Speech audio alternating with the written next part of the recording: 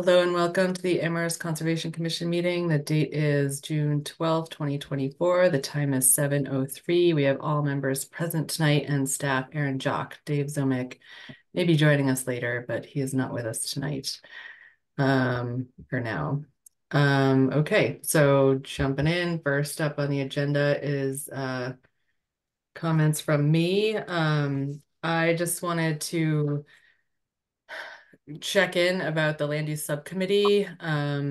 Two things are that for the January or June 26th meeting, we expect to distribute the agricultural use policy to everybody. That one is pretty much done and good to go. So rather than putting it forth in its entirety, we're thinking about sort of like section by section, just a little bit less to bite off at a time.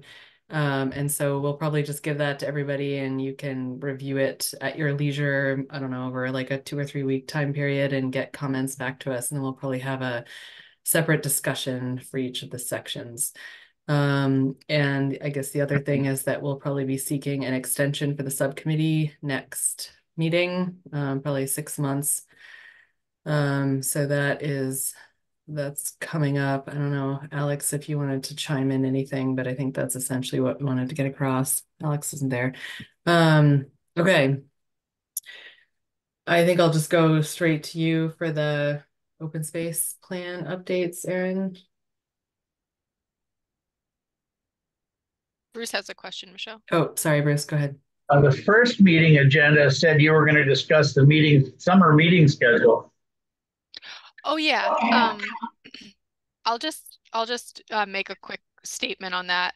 So this happens every summer, that at some point I'd like to take like a week off. And I'm looking right now at the first full week in August. So it's not the week of August 1st, but I believe it's the week of August 8th. So it would mean that we miss our first meeting in August, and that's usually the week I take. But it kind of gives the commission a little bit of a break in the summer to cancel a meeting.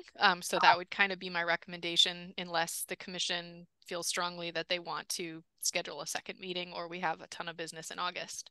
Aaron, you mean the week of August 5th? Yes, the week of August 5th to the 8th, or 5th to cool. yeah. Yep. I'm fine with just canceling and giving everyone a break in the summertime. Yep. Okay. I see no objection, so we'll just move forward with that. Erin, do you want to do minutes before we jump into the open space plan, or? That would be great. Okay. Sorry, I'm not sure where my PowerPoint went. Bear with me just a second.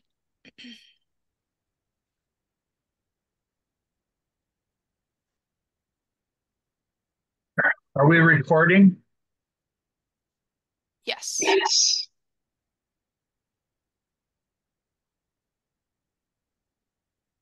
Okay. So we have minutes from May 8th and May 22nd, 2024. I'm looking for a motion to approve the draft minutes unless there's any comments or edits.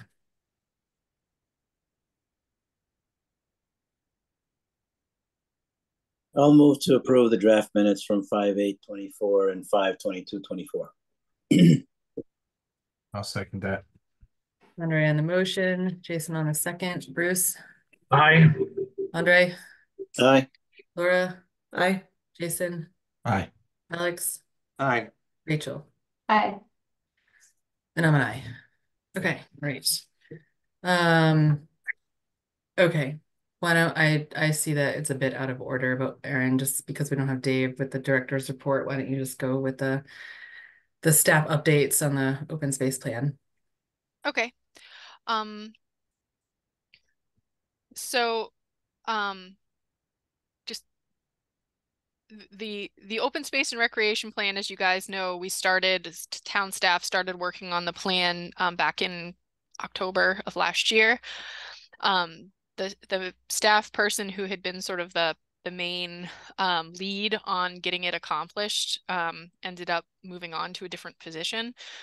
So I was asked to kind of step in and try to run with it and get it to the finish line by the end of June, which it was handed to me sort of at the end of May. So it's been kind of a little bit of a a draw on my time to work on it, but we're making great progress.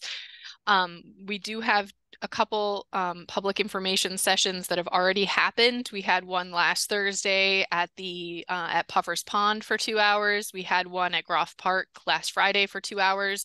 We've got 2 more upcoming information sessions. One sort of public outreach sessions, I guess. One is at Mill River on Thursday from 2 to 4, and then this Friday at Amethyst Brook from 2 to 4 p.m. I'm hoping next Friday to have a clean draft of the document to share, but that's a very ambitious goal. It might end up being closer to the meeting that I'm able to share a copy of it with you all and also share publicly. But the hope is that at the meeting on the 26th, we would essentially have a public comment period where folks could comment on particularly the action items and the 5-year action plan that's associated with the plan itself. Most of the information is taken from the survey that we conducted, the Open Space and Recreation Plan survey. Also, the public information sessions have been a huge input of information from the public. And then so Concom's going to have a public information session, Planning Board is going to have a public information session, and also the Recreation Committee will have a public information session. And the results from those information sessions, any results we get or comments we get from the public, we'll try to integrate into the plan before the end of June.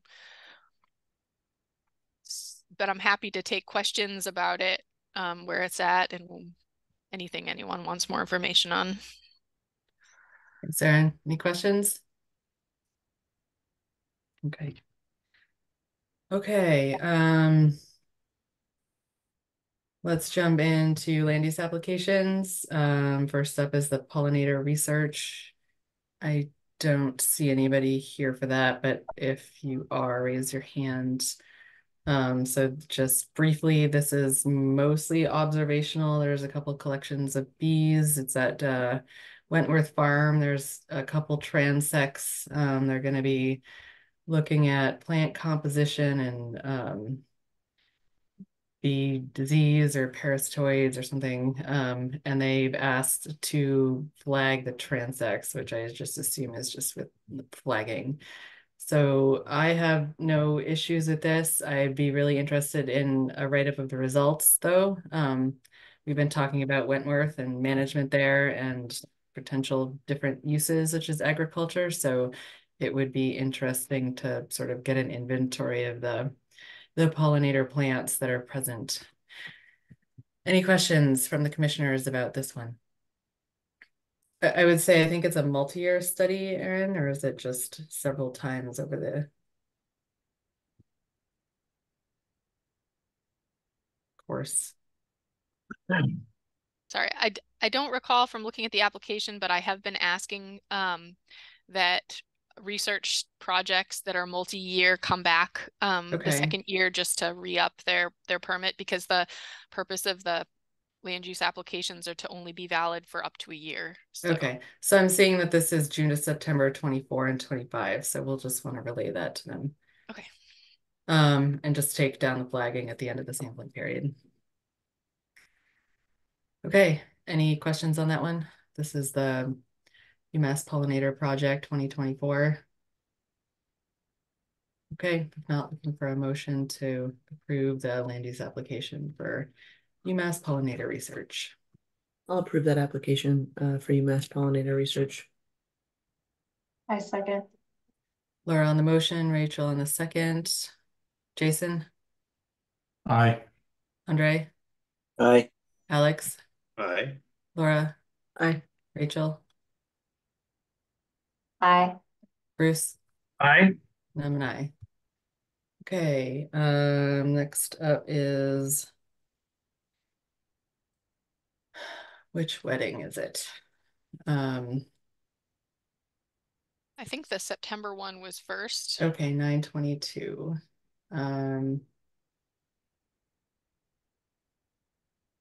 Is this the 2-person one? No, the 9/22 one is the 50-person one. Okay. All right. So can I just see a show of hands of who reviewed this one? Okay. 1, 2, 3. Okay. So then briefly, this is a wedding application in September. The number of people are 50. They have requested the use of, or to be able to use a golf cart to transport people and equipment. The equipment includes an awning, chairs for everybody, and an altar.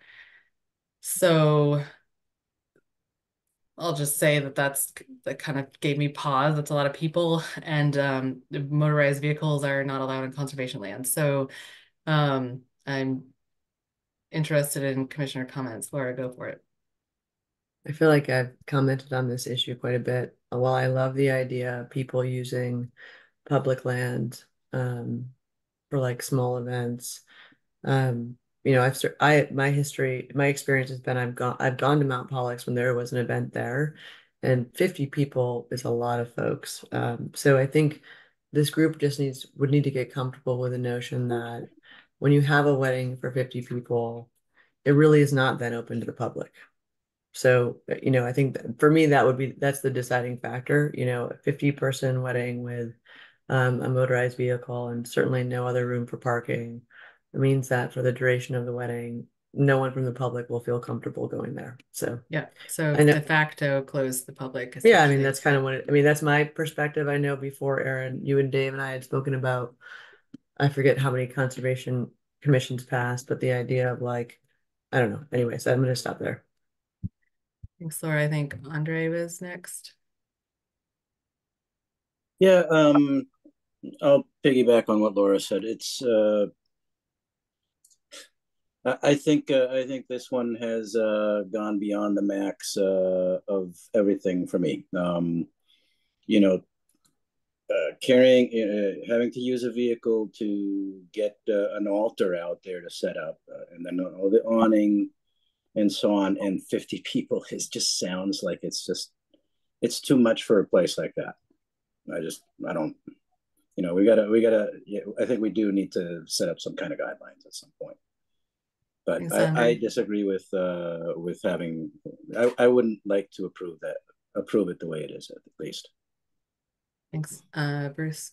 I guess mine is an observation, and I don't know if it's relevant, but I drove by Mount Pollux the other day on a Sunday in like at 1 o'clock, and there was a sign saying event pointing up the road, and there was a huge number of cars in that. There's some kind of a parking area on the main road to the east. And I don't know if it was at Mount Pollux, but it's hard to know where else it would have been up there. So A, did anybody get a permit for that? And B, that would be an example of a fairly large event. Mm-hmm. I can't recall off the top of my head if we had approved something for. I didn't know either, and I didn't go up there to snoop around, but it was pretty big. What was the date of that, Bruce? Oh, I'd have to go back and look it up, but it felt like it was a Sunday.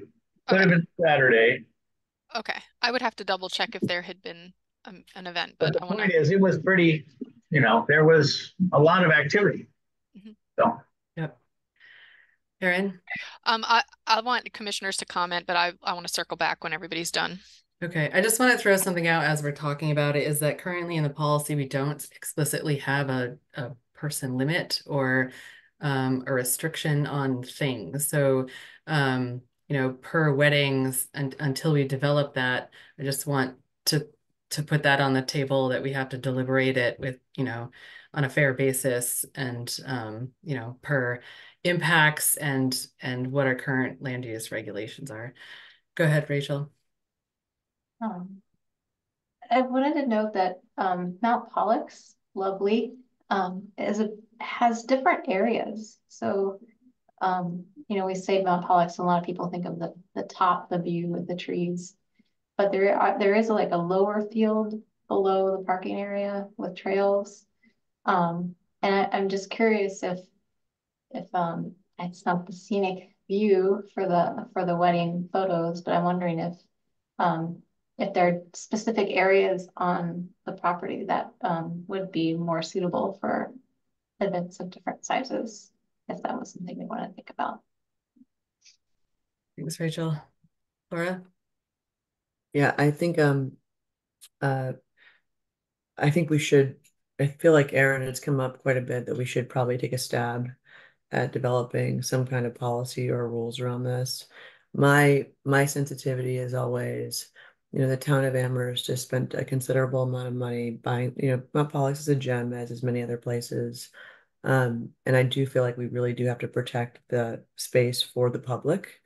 And I've, seen public being denied access, inadvertently because there was events there before. So I agree that we don't have any official rule, but I feel like we might have to take the time and develop it. So Thanks. Jason?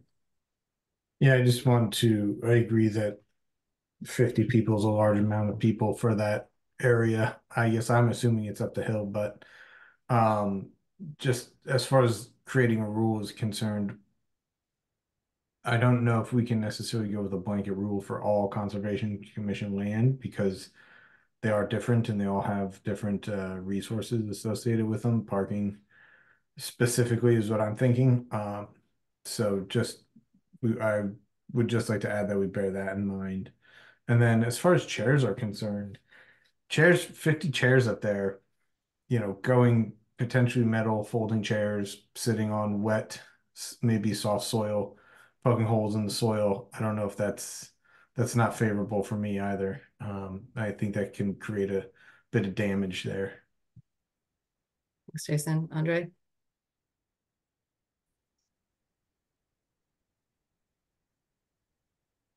Yeah, I'll just throw out that just because we haven't come up with an actual policy that spells out how many people are allowed or how many people is too much and so on. If you just take it from the point of view that this is going to be a big impact on the area, and it's also going to be prohibitive to other users by so many people being there at once. I think that's enough without having to have it spelled out. There are, I think the bylaws have built in enough of a tool for us that we can use the bylaws to determine that something is going to negatively impact an area. So as we move toward making these policies or figuring out what a maximum is and so on, we can rely on these regulations to help protect the area. Thanks, Andre. Alex? Yeah, I'm going to be a little bit of a contrarian. Mount Pollux is visited by a lot of people, and I'm not sure that over the space of time, 50 people up there is really going to cause any damage. The one thing that comes to my mind is sanitary concerns with 50 people. I don't know if there isn't a porta potty that I'm aware of up there. And to me, that would be a concern that you got 50 people for a couple of hours with no facilities. That would be my one objection. But in terms of the other things that are raised, I understand that they want to have it to themselves for a couple of hours. It's a lovely place to get married. It wouldn't bother me. But the facilities, having personal facilities available, if there aren't personal facilities, which I don't think they're going to move a porta potty up there, but I would not favor that crowd without personal facilities. Yep, good point. Once you get to 50 people for an hour, that necessitates supporting that number of people. And then I just will add that adding a golf cart to transport things also increases the impact just by the virtue of being able to carry more stuff and add stuff and leave stuff and impact stuff. Erin, go ahead. Yeah, so I think there's like a lot of great points that have been made. I just want to sort of zero in on a couple things. I think the point about the porta potties is an excellent one. I think that they put down for a 2-hour window, and when it comes to setup and take down of everything, you're probably looking at least that, if not more. So I think that is a very legitimate point. The other thing is, so, and this is just for context, and the applicant was supposed to be here. I don't see her, which, you know, something might have come up and it might be good for us to table to a time when she can come. But the purpose of the golf cart was supposed to be to transport people who were part of her family who were had accessibility issues. So that was the purpose of asking for the golf cart. Now, as far as the awning and the chairs and all of that, it was noted to me that they would need vehicle access to deliver those things. And I think it's completely legitimate for the commission to say, you can't bring a vehicle up to install those materials, that you'd have to physically use physical labor to deliver them, because vehicles are only allowed for maintenance. But I do think it might be legitimate to say, for an accessibility reason, for somebody who's unable to walk, that using a golf cart would be a potential thing that the commission might consider. I guess I just feel, okay, sorry, go the ahead. other thing that occurs to me is, like, I don't recall the commission ever putting a limitation on the number of people. So I want to make sure that that there's equity here. Like, I don't recall whether previous permits have come through with this number. I can't remember one this large. I just don't want to sort of make the applicant feel like we're singling anyone out in terms of the number of people, but I do agree that there are some other considerations that, you know, it's a kind of an unusual request. Yeah, okay. So I'm just going to try and wrap this up here. I think that Mount Pollux isn't for weddings. And if you need accessibility, then there's probably other venues that can accommodate that better than Mount Pollux. And the reason that we don't have vehicle access is because it limits the impact ultimately of what gets to the top and how many people get to the top. And that's sort of a built-in limitation of, you know, how many people and what the stuff is that's going to be up there. So I am absolutely not in favor of allowing a vehicle. I don't even want to set that precedent. I'm not, 50 people doesn't bother me. It's the chairs and the awning and the vehicles and all of the stuff that goes with it. Like, I don't know who said it, but, you know, putting all the chairs down, putting the awning up, that's trampling, that's impacting the ground, etc. So I'm not going to suggest that we say no, but I think we should put some limitations about it. And if, you know, Amherst has other places to do this kind of thing where it is accessible and would, you know, be better suited possibly to a recreation area. But it is a lot of people and it is way more stuff than I've ever seen on the commission. So I would suggest that we just make our comment that we wouldn't approve this. And it seems like this is where we're going under these conditions, and that if they scale it back, then we could consider it under other circumstances. Food for thought. Bruce, go ahead. Well, I agree with what you just said, and I think that Erin should convey the sense of the group back to the applicant so quickly, so that they're not waiting another 2 weeks to find out that we're going to say no. Whatever the reason is, they're not here. Okay, but I think we should give them a pretty strong sense that changes would have to be made to make it worthwhile even trying further. Can I just ask a couple pointed questions of the board to kind of gauge where people are at? Michelle, is that okay? Yeah. Just because I need to communicate Jason, with do you want to say one more thing before we?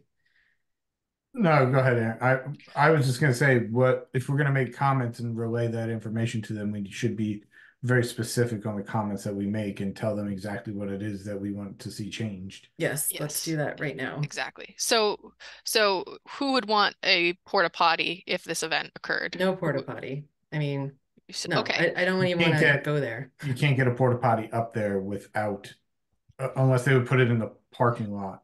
Yeah, right. No porta potty. Okay. Like, okay. I also want to be mindful of setting precedent for the rest of the weddings that we're going to hear. And this is, you know, we're moving towards something different.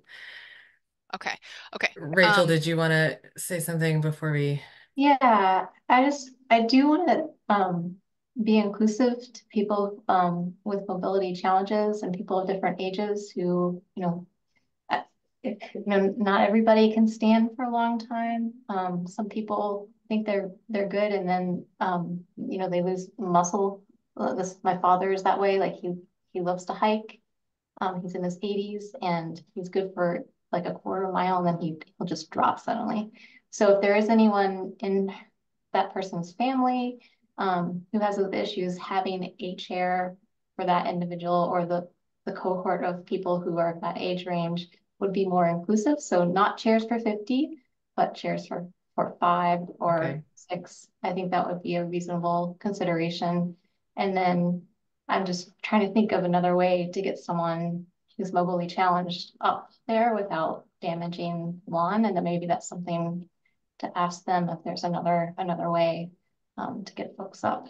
But it would be nice if the space could accommodate all users um, without damaging the land.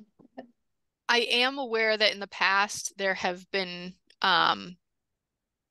arrangements made for people with disabilities to get to the top. I'm not sure it was this specific board that was involved with that, but I know that it was mentioned to me by Dave that previously accommodations were made for people with disabilities to get to the top. Um, well, this gives me a pretty good starting point. I think I'd like to have a conversation with Dave and a conversation with the applicant and relay sort of the concerns. Was there anything else that I missed? I've got the issue with porta potties, issue with, Yeah, I would say that if we're gonna have some kind of vehicle, and I would say limited to a golf cart or something like that, that it's solely for the purpose of transporting people with mobility issues and not for equipment, and that any equipment has to be carried, and that will sort of create its own limit on what ends up there. And then, just be clear that nothing can be left. And I would say, like, no helium balloons, no rice, no confetti, all of these things that um, maybe aren't obvious, but could create just litter problems. No bird seed. Um, sorry, No bird seed. is that a thing at weddings? Yes. Okay, yeah, then add that to the list. Okay, yeah, I think that's what I was thinking of, Alex. Yeah, with regard to chairs, rather than putting a number, I would ask Aaron to just limit the number of chairs to the number of people that have mobility issues. We don't know how many that is, and that would provide access to folks that have mobility issues. If there's 2 or 10 or whatever, just limit the chairs to those people with mobility issues rather than a number. But that was a good point. Yeah, and maybe being explicit about that, and also having the discussion that this is not closing it to the public, and the public are still able to access it, and there can't be any sign. I mean, do we allow a sign saying event? That seems sort of exclusive to me. I don't like signage. I think that's in our land use policy. So none of that either. I think that we have allowed temporary signage just for people the day of to put up for people to say wedding here or something like that. I'm pretty sure they have done little signs Okay. in the past. But one other comment, I guess, and this has been relayed before, was for carpooling. So that they pick another location to park and have a carpool to deliver people to the site. The other thing that sort of, and I know this came up with the filming project was police detail, because that access road is really in a bad location as far as cars coming and going. And, if for some reason members of the wedding party filled up the parking lot, but then people were still showing up and having to turn around and back out and pull into the road or tried attempting to park on the road, it could get like a public safety issue. So, yeah. Yeah, I know we talked about that, and it like kind of pains me that we'd be putting sort of tax dollars on this private wedding that they're not even paying a fee for. And like I know it's a safety issue, but if we're going to get to that, then I would like to talk about like a fee structure for weddings or something. Yeah. Laura, go ahead. I guess my point is, are we with all these conditions, assuming, do we still want to see if the board would approve it rather than, making all these conditions and then seeing where the vote would lay? I guess in my mind, if we agreed to a wedding of a meaningful size every Saturday and Sunday through the summer, just having experienced an event there with a sign and parking and police detail, as a general member of the public, I'm going to think Mount Pollux is closed. And to be honest with you, the police officer told me Mount Pollux was closed during the filming and that I had to turn around and people were being denied access. So I know we can't solve it on this call, but you know, I don't know. I don't know. The worst thing would be we make these conditions and it still does not pass this board. So this committee. Thanks, Laura. Andre? Yeah, I was going to mention also the parking issues, and I'm glad that Aaron covered it. No matter what they bring with them, or porta potty or no porta potty, 50 people at one time for one event there is 50 people that we are essentially inviting to use that place all at once if we approve we approve this proposal. I'm not comfortable with that. Thanks, Andre. Alex? I just want to say, as chair of the subcommittee that's dealing with the land use policies, I take note and we'll put it on our agenda to try and draft something. And I'd ask the board for guidance. Do we want it just for Mount Pollux? That would be a place to start, or do you want it broader? Yeah, good things to keep in mind, and I'm hoping everyone's going to retain some of this conversation because it's going to come back to us as another land use application, but also when we review our policies. So I think that's why I'd like to be spending this time on it. Erin? Yeah, I know that we're taking a lot of time with this and I want to make sure we move on, but I just wanted to make a couple quick points. The first is that there is a section of the land use policy that already addresses this. We haven't sort of circled back to getting it before the whole Concom. But I do agree with Alex that maybe we should take another look at that with the committee or the commission as a whole, just to address this in the context of this request, since it's kind of an unusual one. But the other thing that I would just ask people to keep in mind, and this is kind of playing devil's advocate a little bit, but also just thinking like holistically, community-wide about members of the community. The first is people who are from Amherst might not all have the same socioeconomic background, and there may be people in the community who, for example, want to have a wedding but cannot afford to have a wedding at a wedding venue. And so that could be part of the draw of Mount Pollux, is that some people can't afford to spend thousands of dollars to go to a wedding venue, and this might be something where they want to have their family there and this is something that they can afford to do. And so I just want to kind of keep that in the back of our mind, because I think there is I agree that there has to be limitations. I just want to make sure that we're not just outright saying no, but potentially trying to work with the applicant to, in any way we can. I would just encourage that we keep that under consideration. Yeah, and to follow up, Dave has commented during these discussions before that there used to be very big weddings there, and it kind of has petered out. Okay, lots of hands. Bruce? I don't see a way to manage the 50 people as the limit, and 50 easily can escalate into 70 or more. True, and there's nobody checking. Yeah, but I also agree with Aaron that we should, I'll take back what I said earlier. I think we should try to work with the applicant and see if there's a way to get towards this, but let them know that this is going to be a tall mountain for them to climb, to use the wrong metaphor. Thanks, Bruce. Jason? Yeah, two or three things, I guess. I know we're somewhat belaboring this, but is smoking? I don't see anything saying that smoking is not allowed on conservation land. Is smoking allowed on conservation land? No. I don't That's see in that the in, land use.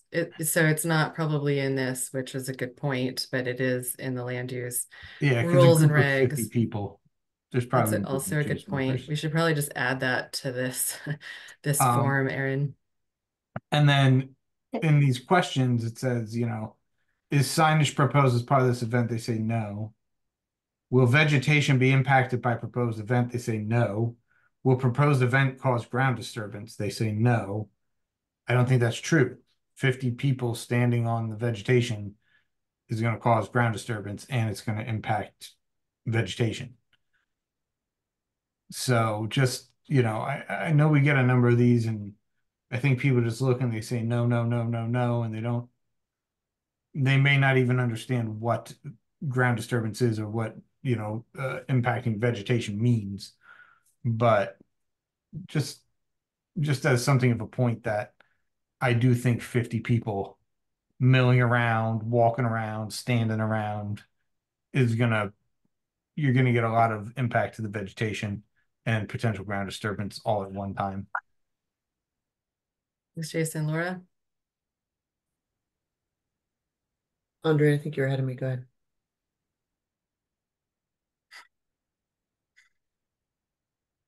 All right, thank you.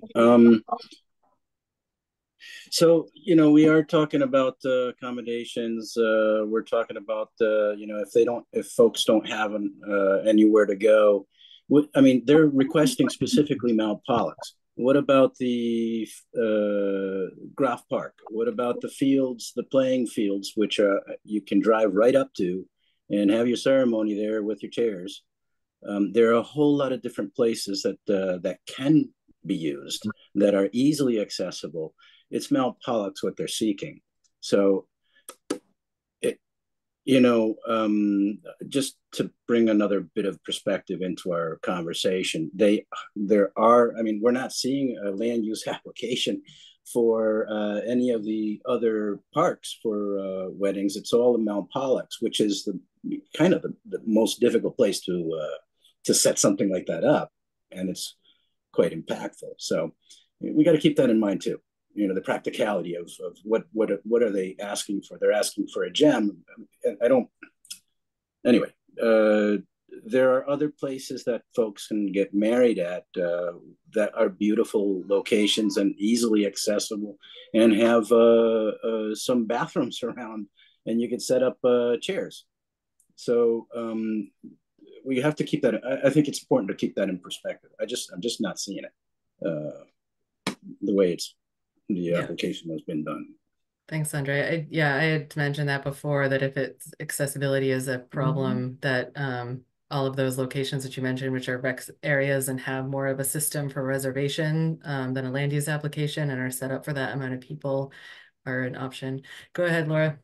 Yeah, so just finally, I just want to comment that I've been on a lot of these land use applications for weddings in Mount Pollux, and nothing has ever come close to 50 people. And I feel like we're now in the business of like wedding approval, porta potties, smoking, I just I get very concerned when I think about setting the precedent that we're allowing 50 people to go on a public space and all of the not only the damage that incurs, but yeah, I think I'm most definitely not in favor of that. So okay, thanks. I'm gonna just take a hand roll call here about who is yeah, keep your camera on, who would be in favor of continuing the discussion with communicating our limitations about this, but not, maybe I'll just do it the easy way. Who is not in favor and knows it and doesn't need any more discussion on it? Raise your hand. Wow, okay. All right, that's a majority. So I think we don't need to continue. I saw 5 hands, right? Yeah, okay. Okay, I think we can discontinue this conversation. And Erin, are you feel like you could relay the concerns of the commission, and if they want to come back with a different number and a different proposal, that we would consider that, but that 50 is too much, especially with the other impact criteria. Okay, so I'm looking for a motion to not approve land use application for Mount Pollux CLU 24-8. A second. I can't make the motion, someone has Are to we move it. not approving or are we denying? Yeah, I don't know. I've never done this before. To deny the application CLU 24-8. I'll make So that motion, moved. Michelle. Okay, I think I have Laura on the motion and Andre on the second. Rachel? And an I for rejecting. To deny. Okay, and then a nay. Okay, Alex, Aye. Jason, Aye. Laura. An I for rejecting, aye. Yeah, sorry. I have to figure out how to do that better. Bruce, Aye. Andre. Aye. Okay, I abstain. I'm based on precedent and previous conversations. I don't know where I fall on this exactly. Okay, there is another wedding application. CLU 24-9. This is also for Mount Pollux. This is for July 2nd at 6:30 p.m. to 7, so half an hour, 4 people, no equipment. Okay, any questions or comments from commissioners here?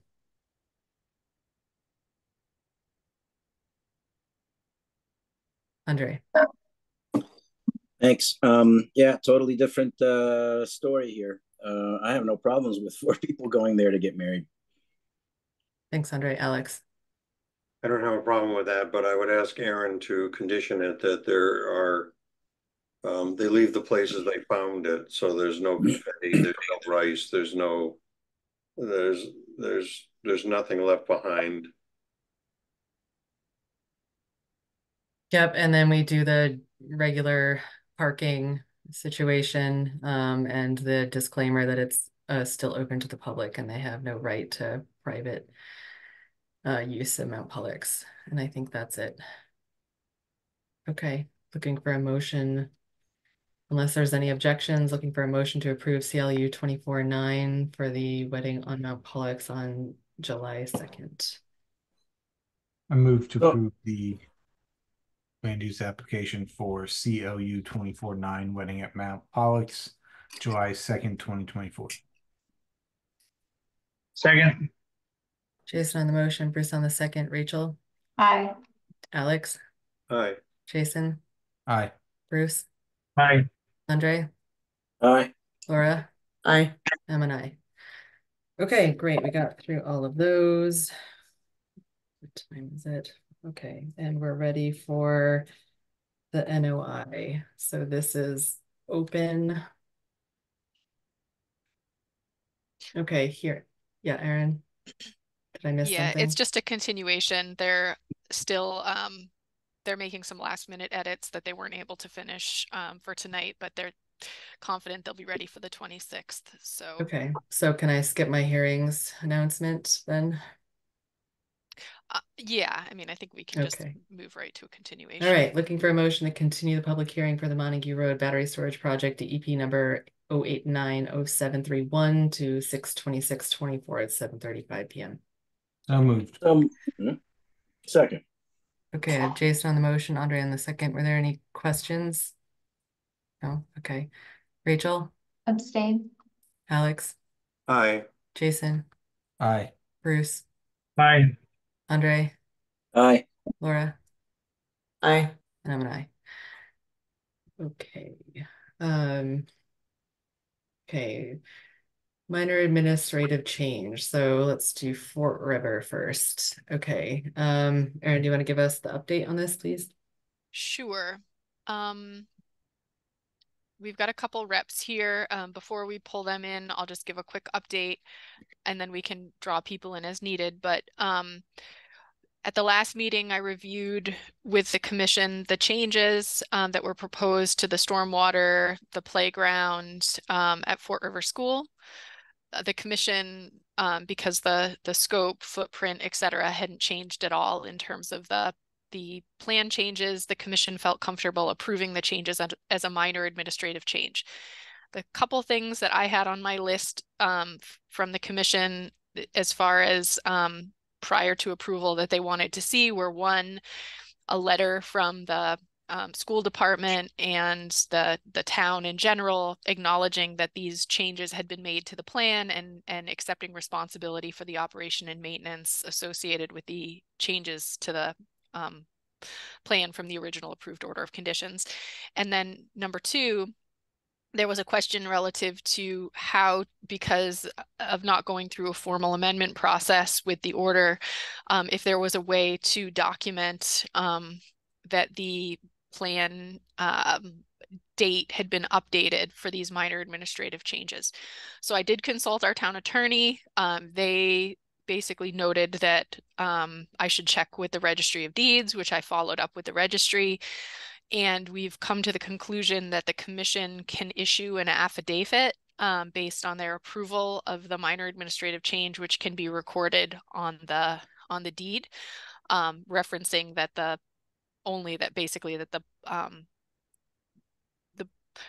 only change to the order was the updated plan dates, and that the commission found that the changes were minor and administrative in how they were proposed. So I think that the commission is on solid ground to approve the changes based on the information that I've collected, but the applicants are here to, if the commission has more changes or wants to review the edits further. Thanks, Erin. Okay. Are there any commissioner questions or comments on this that we need to ask of the applicants? I have a question, sorry. My video is stalling out. Can you guys hear me? You're good. Yep, go ahead. Okay. So Erin, when I was reading the correspondence, it looked like there was sort of two issues. The first one you addressed just now. Is there a second issue that we wanted to discuss tonight as well about recording something that goes on the title? Was that a matter? I thought I read that in the email correspondence. Yeah, so the two issues were the school department and the town signing off on the updated operation and maintenance plan. That was one. And then the second was documenting through recording at the registry that the minor administrative change had been approved. Okay. So that was the item that I just referenced, that it sounds like town attorney and the registry would be okay with a signed affidavit that documents that the dates of the plans have been updated. Great, thank you, Erin. Any other questions? Yeah. Erin, so would that also record the plan themselves with the affidavit for visual reference, or is it just a document like a crumb that you need to look at this other plan? Exactly. So it would reference the book and page of the order of conditions, and then just note that these noted plans, which are associated with the order, that the revision date had been updated.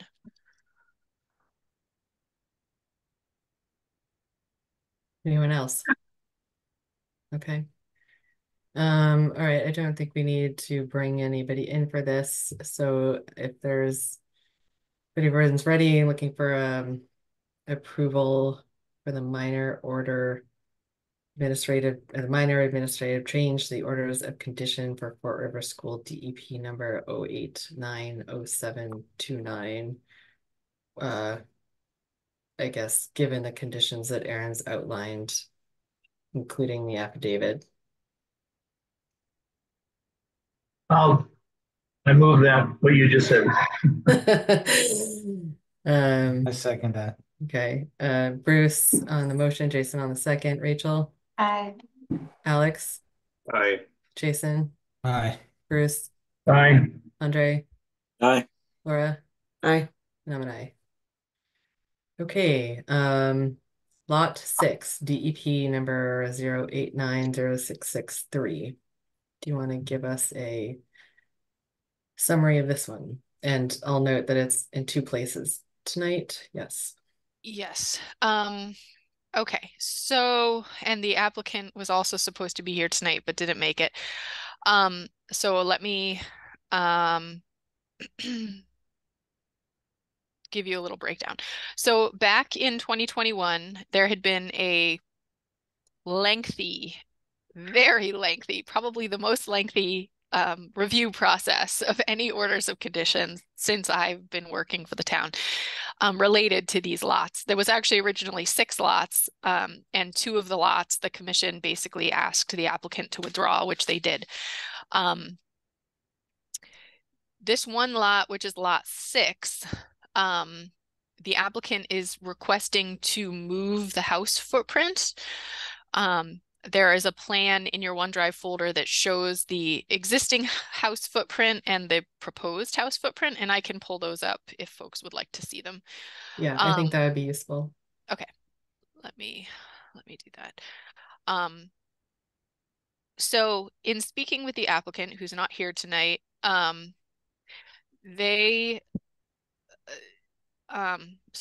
let me just, this is the approved house footprint right here. And there's a couple issues to sort of be aware of, and this is a good sort of historical context for members of the board who were not on the board at the time this was approved.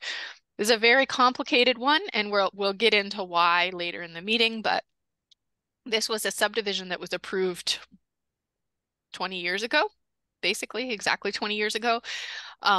There you'll see that there's a BVW line. I don't know if you guys can see my cursor, but there's a BVW line. Originally, the BVW line was approved as part of the order of conditions, but after the permit was issued and the subdivision was built, a vernal pool was documented within the BVW. And so you'll see this potential vernal pool line that cuts through here. So the house was permitted. You see that there's a no disturb line here, which is following the 25-foot no disturb. So this was approved under our previous bylaw prior to the one that was updated on June 22nd, 2022. And you can see that there is grading up to the 50-foot buffer, and this is the proposed house footprint. So I'm just going to stop sharing for a second and go to the request for the change.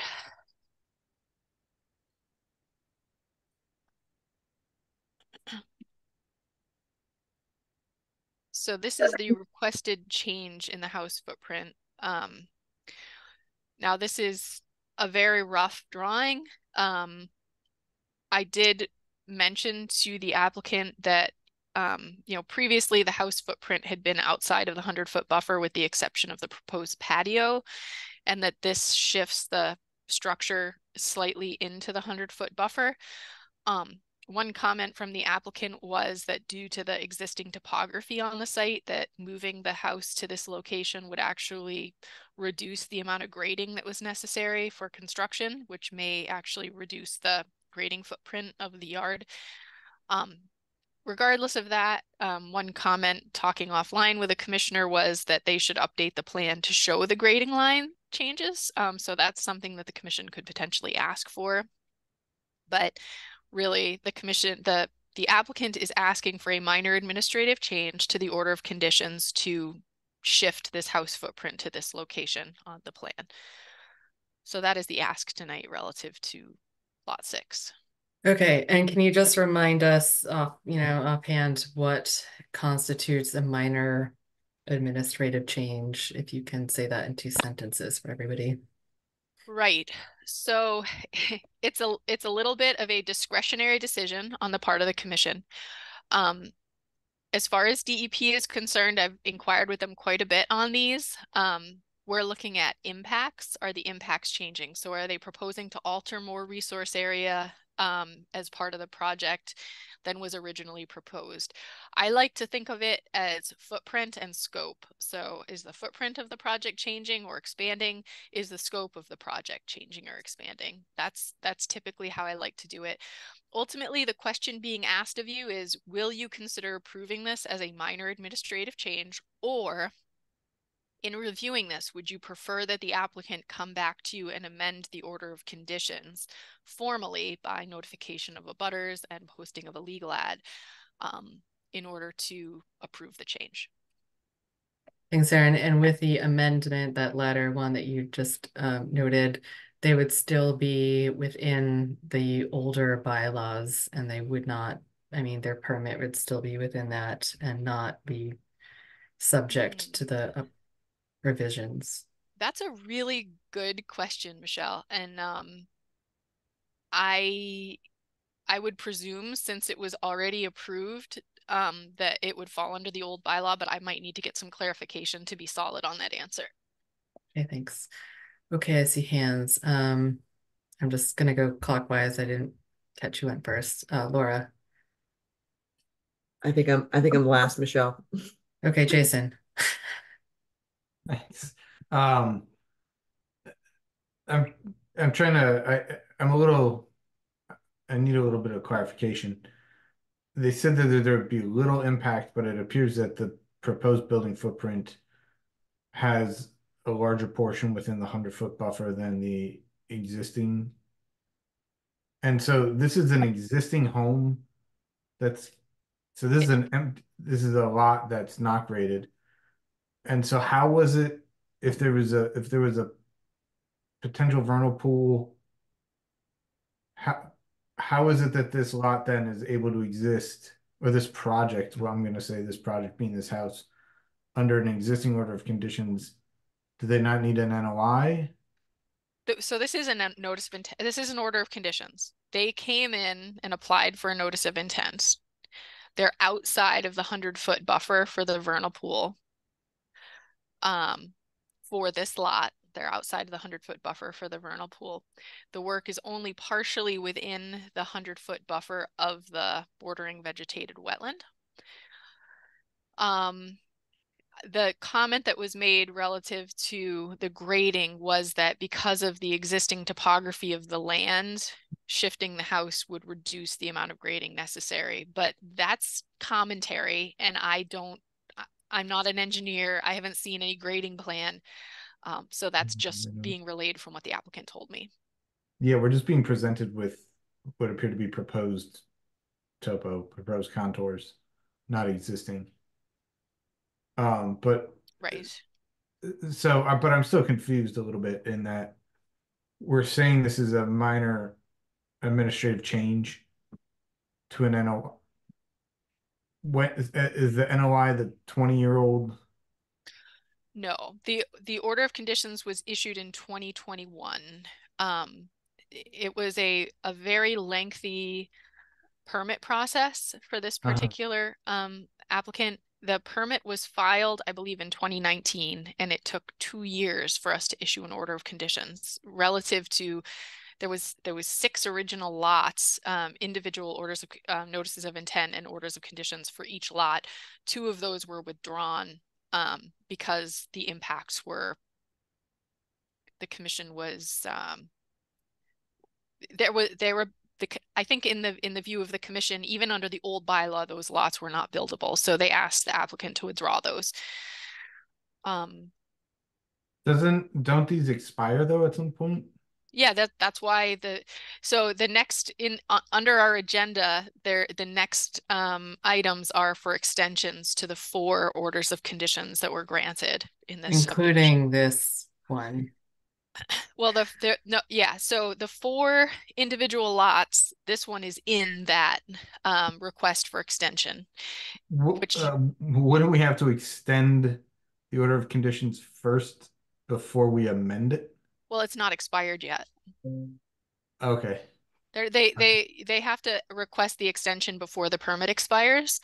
So they're trying to sort of, excuse the expression, but kill 2 birds with 1 stone, coming to us to say, we have a change on this lot and we'd like to extend the expiration date on the remaining 4 lots. There's another piece to it, which we'll get to next, but I think we should just handle these one piece at a time. And when does it expire? Do you know off the top of your head? I don't see that. I didn't see that anywhere in the packet.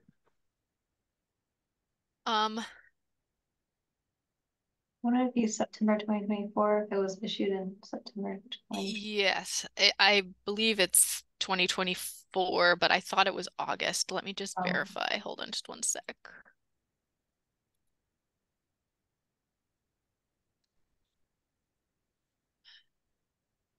It's hard to do this on a shared screen.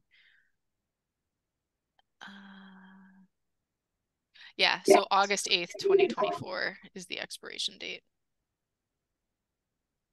Say it again. August 8th, 2024 is the expiration date for the 4 orders of conditions.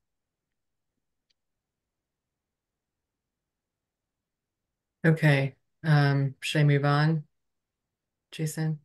Yeah. Rachel? Well, I had mostly questions about when this expired, but it does look like the building footprint design has changed. And I also am just curious, are they on well and septic here? Or are they all municipal water and sewer? Are there any utilities that are not on this plan that we need to worry about? I believe they're on water and sewer to the best of my knowledge. Okay. Laura? My question is around the grid, you know, and so I was here in the original discussions. At what point I think this is going to require like legal to opine, but when we grant something years ago with the changing ecosystem, climate change being real, I think, you know, I am very curious legally, does it fall under our old? I know this was brought up, but does it fall under the older bylaws or the current one? And are we permitted to ask for, you know, further delineation of wetlands, given the fact that, you know, the climate's changing across our community? I'm just not sure of what our rights are here. So I'd be very curious to know answers to those questions. So thanks. That's all right, Alex. Yeah, I'm with Laura on that, and I just want clarification. Aaron, did I hear you say that if we asked them to come back, that they would then fall under the new regulations? I am not entirely certain how that would play out, since they already have an order of conditions. If they came back for an amended order of conditions, I would assume they'd fall under the new regulations, but I'm not solid on that. It's something I would want to check with our town attorney to get a definitive answer on. Yeah, so I'll just say that I'm generally uncomfortable with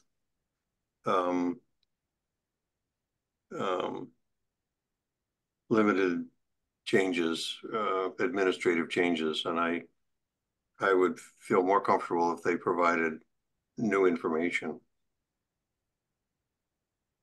Thanks, Alex. Bruce? I think we need legal clarity before we do anything with this one. And then for the extensions, I'll go back to what Laura said. We're going to give a 2-year extension to something that is now where the context is moving. I'd like more information. Yeah, well, let's get to that and then Okay, first decide. No, yeah. I know, they're connected, right? Yeah. So what's in front of us is this minor administrative change. I don't know who said it, but I think that, you know, we weren't provided any information to show that there were going to be less or the same impacts. And so at the best, we can't make a decision. And at the most, to me, it looks like the building footprint changed. There's more in the buffer, and that based on that blueprint, there is more impact. So unless they can support their claim that there's going to be less impacts with some kind of grading plan, then I'm not in favor of granting this minor administrative change. Go ahead, Jason. Yeah, if they're already moving it looks to me like they're moving it completely horizontally on the page. Do they have a required setback? Can they just move it forward a little bit so it's not even in the 100-foot buffer?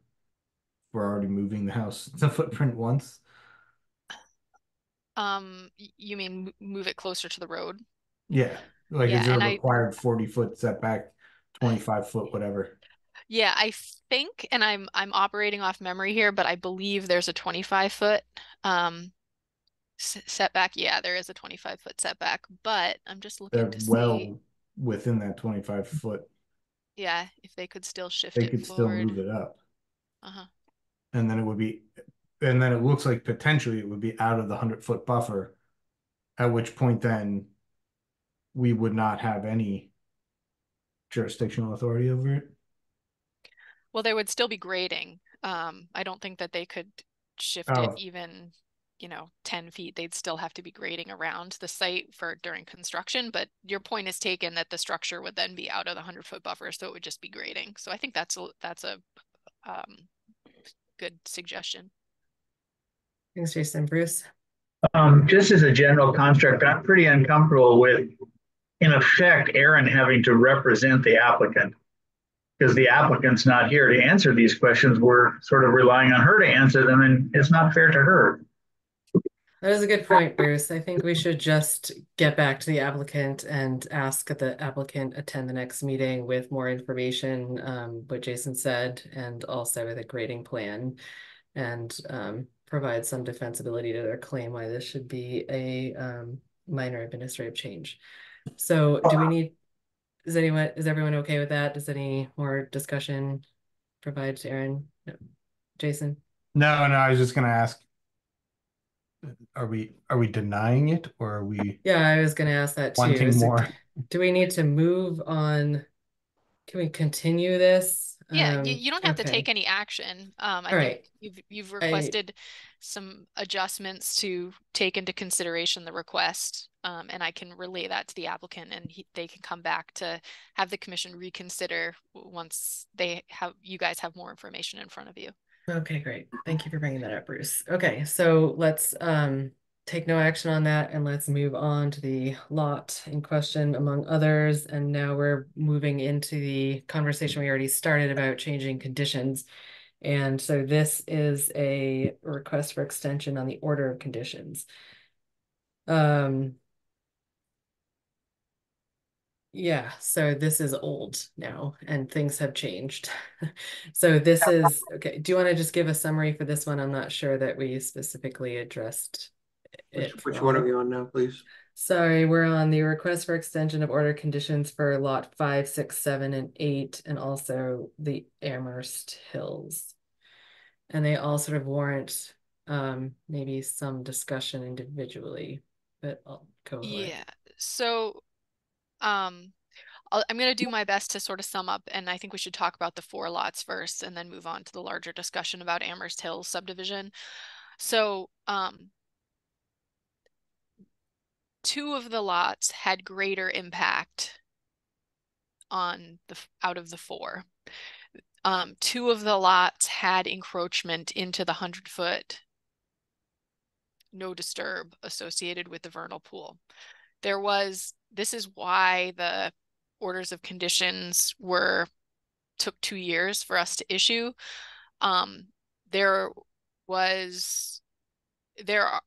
If you look at the orders of conditions, they're very, very strict because there are requirements for biologists to be on site during construction, during big night, if it's under construction, to have biologists there doing sweeps.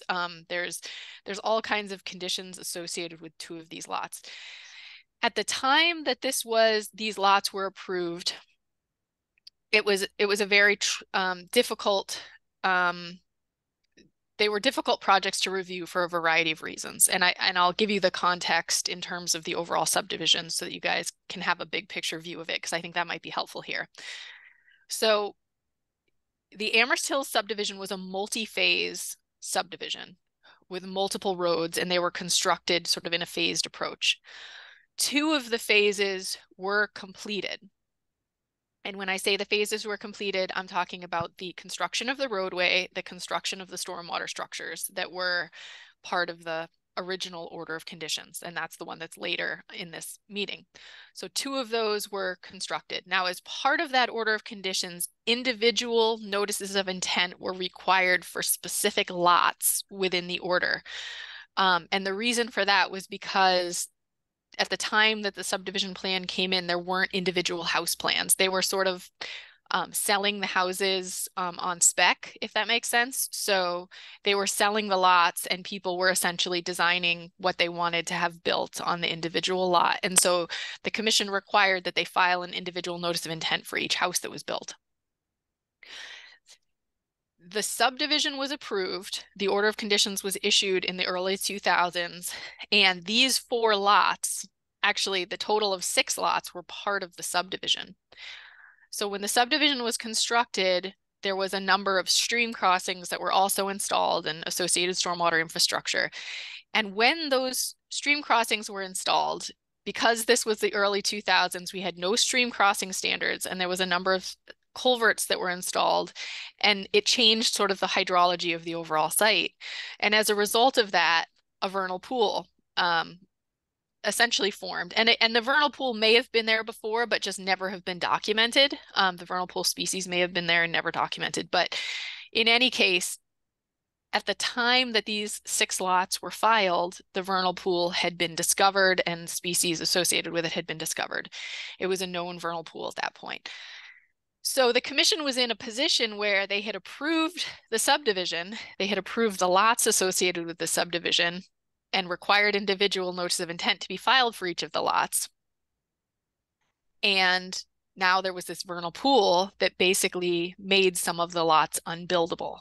And from a legal standpoint, that's a really tricky place for the commission to be, because it can be seen as sort of a taking, right? A taking of land when something's already been permitted. And it had already been approved by Natural Heritage and Endangered Species Program as part of the original order of conditions, because portions of the land weren't mapped as NHESP estimated habitat at the time the original order of conditions was issued.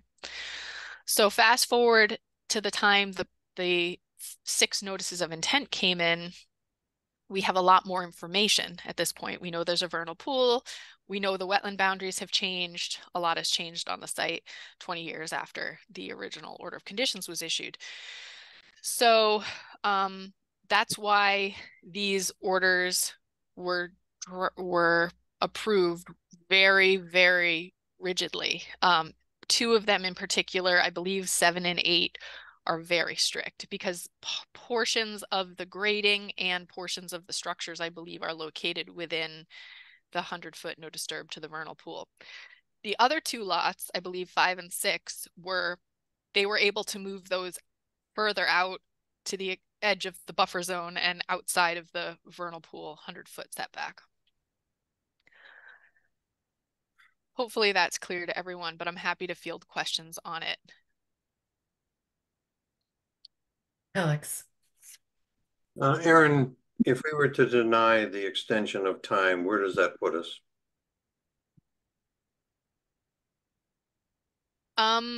It would mean that the applicant would probably come back to us again with new notices of intent. Having reviewed those projects and gone through an extensive peer review process and an extensive sort of review of everything, I think it would be very challenging, since the commission has already approved the houses on the lots. Yeah, I think it could potentially get sticky, legally speaking, into the future. Can I follow up, Chair? Yes, go ahead. It seems to me that the developer has had plenty of time to do something, and is now being advised to come in for an extension for whatever reason. And they're not here. To me, that would have been advisable on their part to be here to represent themselves. And my gut feeling is that they've had plenty of time to act on what was approved, and they haven't done it. And on the face of it, I'm uncomfortable giving them an extension of time. Jason. Is there any in the all we have is a very, very brief letter that says we are respectfully requesting an extension of 2 years. Do we require a reason why they're requesting this extension? Like I agree with Alice. I mean, they're not here to talk, and based on Bruce's comments for the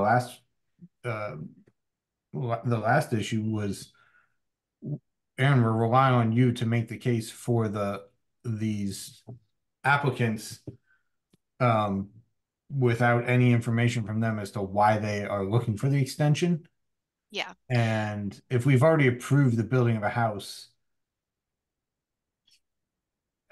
and I don't know, maybe I'm just not following every detail. We approved the building of the house 4 years ago or 20 years ago? Right. So let me yeah, I know it's confusing, and I'm doing my best to explain it to you. Sorry, and when I say we, I just mean the commission in general, because yes, certainly most of us weren't. I don't think most of us were on the board. Yeah, even 4 years ago, let alone 20. Right. So, and this is also, it is a little awkward for me, but I also want to be helpful in providing information to you all. So let me this might help to put things, if I don't can just open something up and show you guys something really quick. Just to follow up with Aaron, do we have an obligation? Do we have a choice? Do we have an obligation to grant an extension? No, we don't. Right. I mean, that's the request. Aaron, was there a short answer to that, Jason's question about 4 years or 20 years ago? Yeah. Or is that what you're trying to? Okay. I'm pulling up a figure so that I can try to help you guys understand all of this. Okay, so this is the original Amherst Hills subdivision. This plan for the roadway, stormwater infrastructure, associated stream crossings, etc., was approved in the early 2000s. Bear with me for just a moment. Hopefully I'm getting this right. And this is approximate. I'm zoomed out really far because I want to give you guys an overall site context. So this is approximate, but I believe these were the 2 lots that were withdrawn in the last round of the 2019 filings. I think this one, this one, this one, and this one are the 4 that were approved in 2021. Okay. This subdivision road is already in place. There's homes across the street, all down this road. Over here, there's houses, and there's houses all down this road in these locations, in many of these locations. Okay, so it was this overall subdivision plan was approved in the early 2000s, but these 4 lots were approved in 2021 in conjunction with this subdivision plan, which again approved in the early 2000s, but continued for 20 years. Now, the 2 of the phases of this project were completed, but the final phase of this project, which is back here, was never completed. So the reason that the applicant wants the extension to the overall subdivision plan is to complete this subdivision.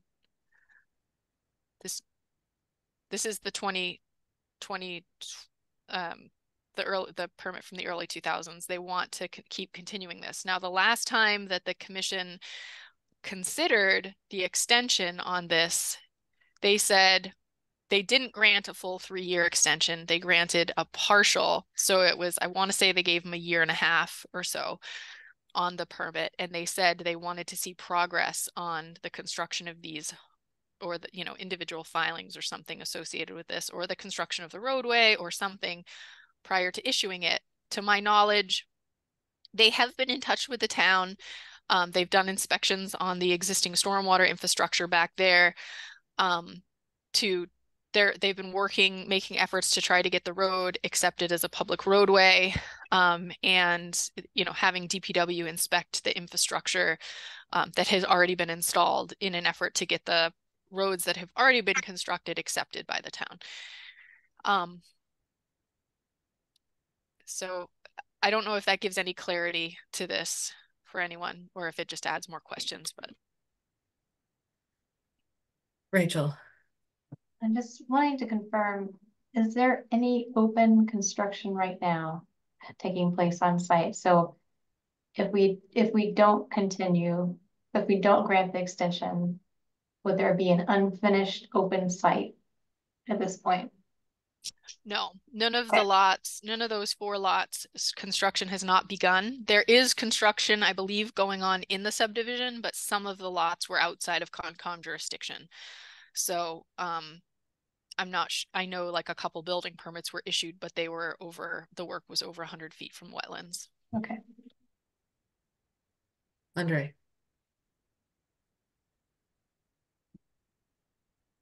So what I'm gathering here, and I'm looking for anybody to correct me if I'm wrong, is that we had a subdivision that was approved in 2000, and then in 2021 they decided that they ended up applying for and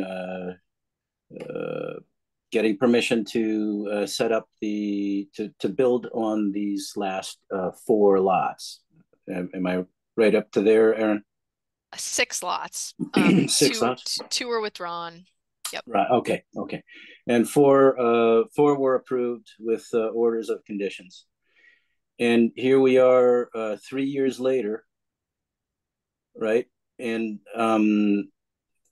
they actually did. Am I right that they applied for an extension already? For 1.5, they applied for 3 years and got a 1.5 year extension on the overall subdivision. On these overall, right. Okay. So that's for the 2000 subdivision permit, and that is to construct the final phase of the subdivision, which are additional lots. There are additional lots. I want to say there's like 6 or 7 lots in that final phase of the subdivision that there have been no permits filed for yet. Okay. And so these all these the 5, 6, 7, and 8 were approved under the conditions given, as well as under the previous bylaws, right? And so now yes. What they're wanting is another shot at the old bylaws by extension of what they of these by extension, by having us extend the order of conditions on 5, 6, 7, and 8. Right? Correct. They would still be under the old bylaw. Right. I would like some legal advice on that, but with what I have right now, I'm they're asking for essentially renewal of in essence, or an extension, which to me is a kind of like a renewal, but they want to use the old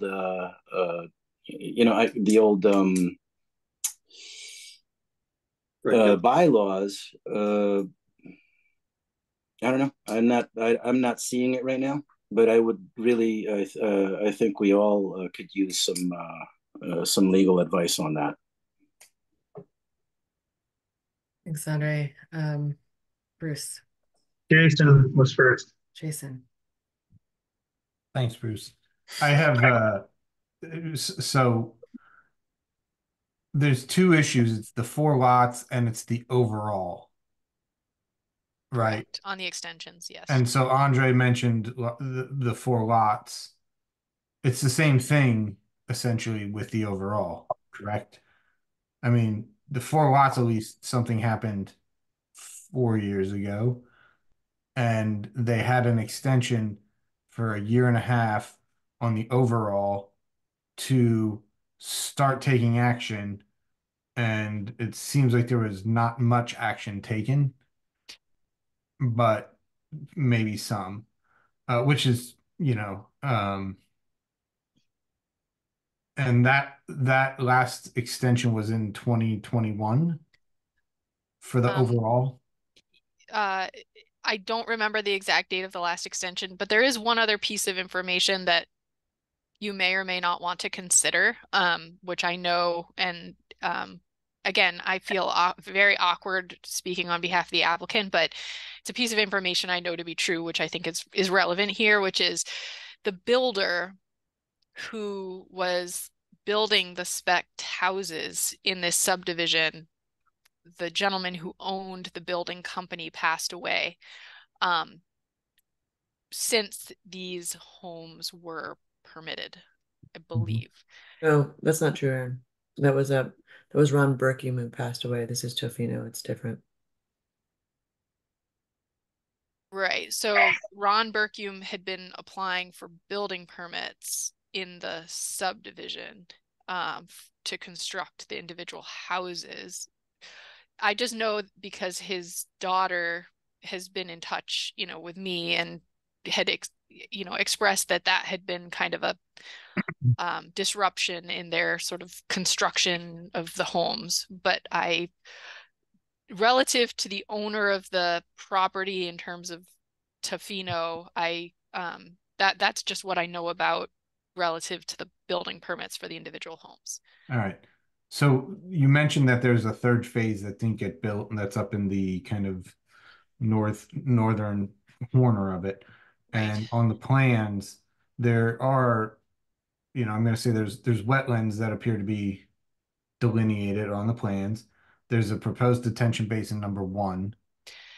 The basin's already constructed, as are the stormwater structures are all installed. It's very bizarre. The road is a dirt road that was never paved or built to, town specifications. I don't know, like, just off the top of my head, if there was like sidewalks and stuff like that were also supposed to be constructed, or if it was just the roadway.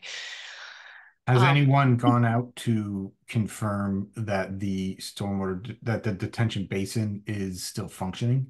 Yes. Yep. I've been out to it, and also the DPW has been out to it. All right. Yep. And then those wetlands are behind a number of those lots and kind of around, or there's a portion of wetlands behind those lots and then around where the proposed detention basin was. And these were all delineated 20 years ago. Yes. Okay. I would think that, I feel like there's potential for that wetland delineation to have potentially changed in the last 20 years, given the change in climate and the amount of rainfall that has occurred, some years more so than others. And if there was grading that occurred back there, if there's now a detention basin in there that was not there when the wetlands were originally delineated. So I'm having a little bit of issue with extending something that was originally approved 20 years ago for a phase of a subdivision that doesn't seem like there's been a whole lot of movement on in those last 20 years. Mr. Jason, Bruce, did you want to? I'm just going to reiterate what I said on the previous one, where Aaron's in the position of representing them and they're not here to represent themselves. I do think it's valuable to sort of get the story straight with Aaron without, even if we don't have the representative. All right, well, but I would encourage us to limit. Yeah, I would like to move towards something. Go ahead, Laura. Yeah, I think so if I recall, Aaron, there was, maybe it was just on the 2 sites that were dropped, there was resurveying of the wetland areas, at least on some of the sites within the past, I don't even know, time is lapsing for me. COVID, I have no idea. 2 years, 3 years, I have no idea. Yep. Was that done for all of the sites? No. Or just, okay. Just the house lots that were approved, those 4 house lots that were approved. And a question, I know we keep bringing up the legal piece, but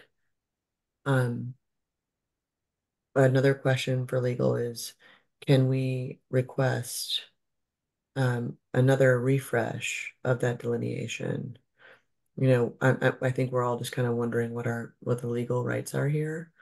I thought that, and it'd be good to confirm this, that Berkeyum, like that they're not in control of those lots right now. It's Tofino, which is a separate company.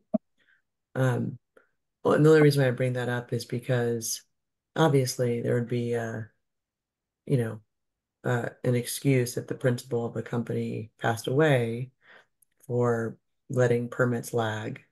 But I don't believe that's the case here. And it certainly feels to me that someone woke up and realized that permits were about to expire.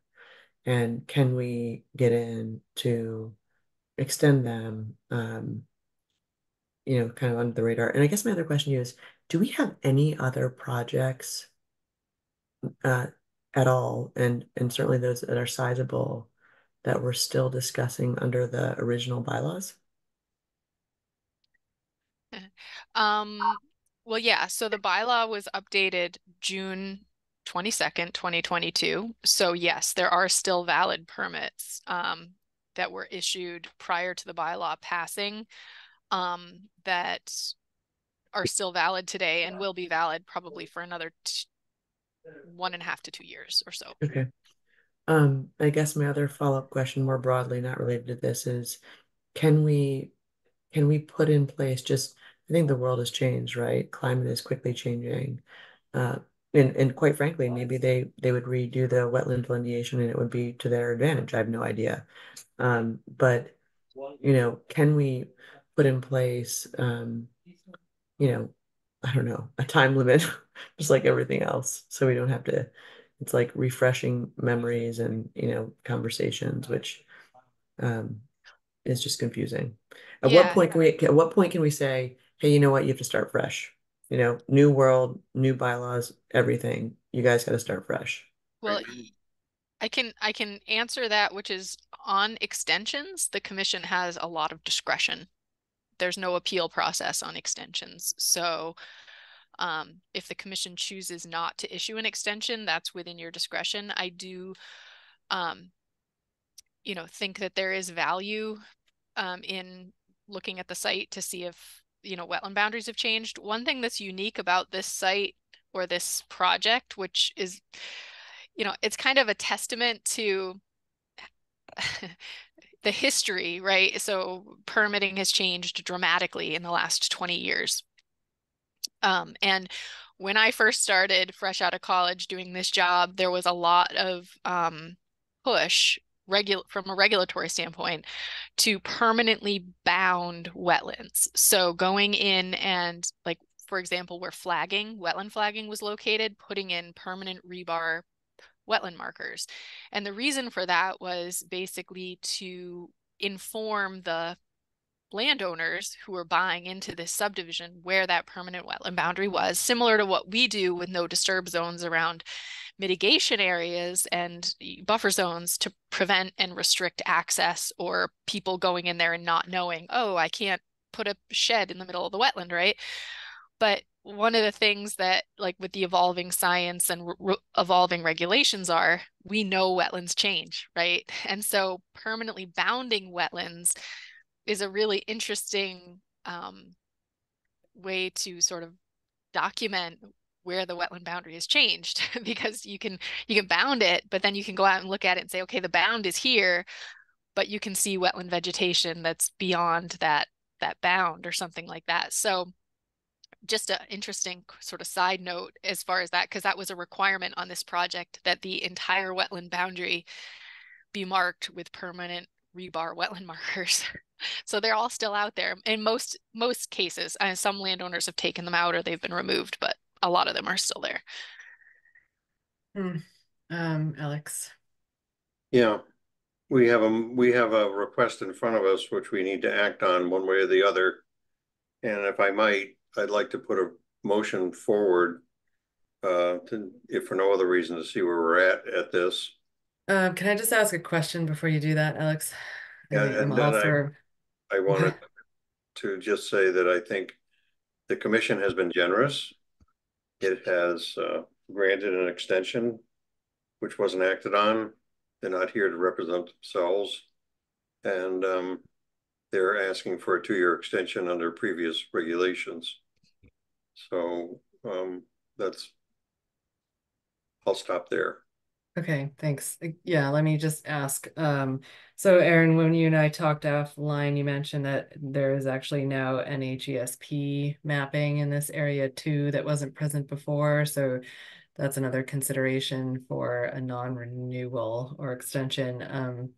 And is that okay? So I see the 4 lots, lots 5, 6, 7, 8, and then the Amherst Hills. Is that the overall subdivision extension that we're talking about, or what? Can you remind me how that's different? So it's the last one on the list. It's got its own DEP number. Just says Amherst Hills. Okay, so let me go one at a time. So the first thing was a question about NHESP. I don't know that that's going to change anything, because if they came back with an order of conditions exactly like the current one, they're still grandfathered under NHESP. Their permit process, although in tandem with us, is separate from us. And there has been quite a bit of communication with them in regard to whether it would trigger a filing with them or not. They have been pretty steadfast that it would not, because it was issued under the previous atlas, so to speak, of heritage. But again, you know, that's just based on what I know. Now, as far as the question on the subdivision as a whole versus the individual lots, let me just pull the plan back up. Yeah, I'm just wondering how to construct a motion around this if we well, we have decide to handle each lot individually. Okay. But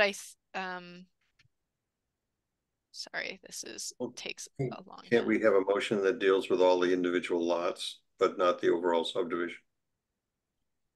I mean, they all have their own order of conditions. Each of them has an individual filing fee associated with it for the extension. Right, but we have one request that groups them all together.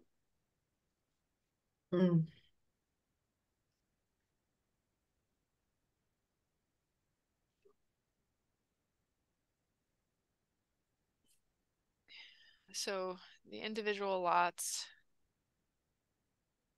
are generally in these locations. I believe 1, 2, 3, 4, like kind of in the line here. I think it's 5, 6, 7, 8, if I remember correctly.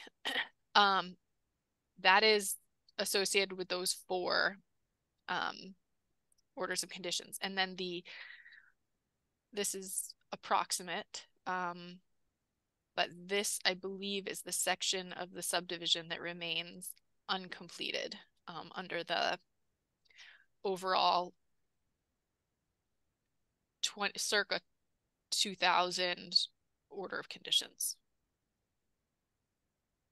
And is there a nearby wetland delineated there that is casting a buffer, and sorry, into that, the Amherst Hills, the undeveloped subdivision part that Oh yes, yes. Yeah, there are wetlands over there, and those wetlands would require those house lots, excuse me, would require individual orders of conditions to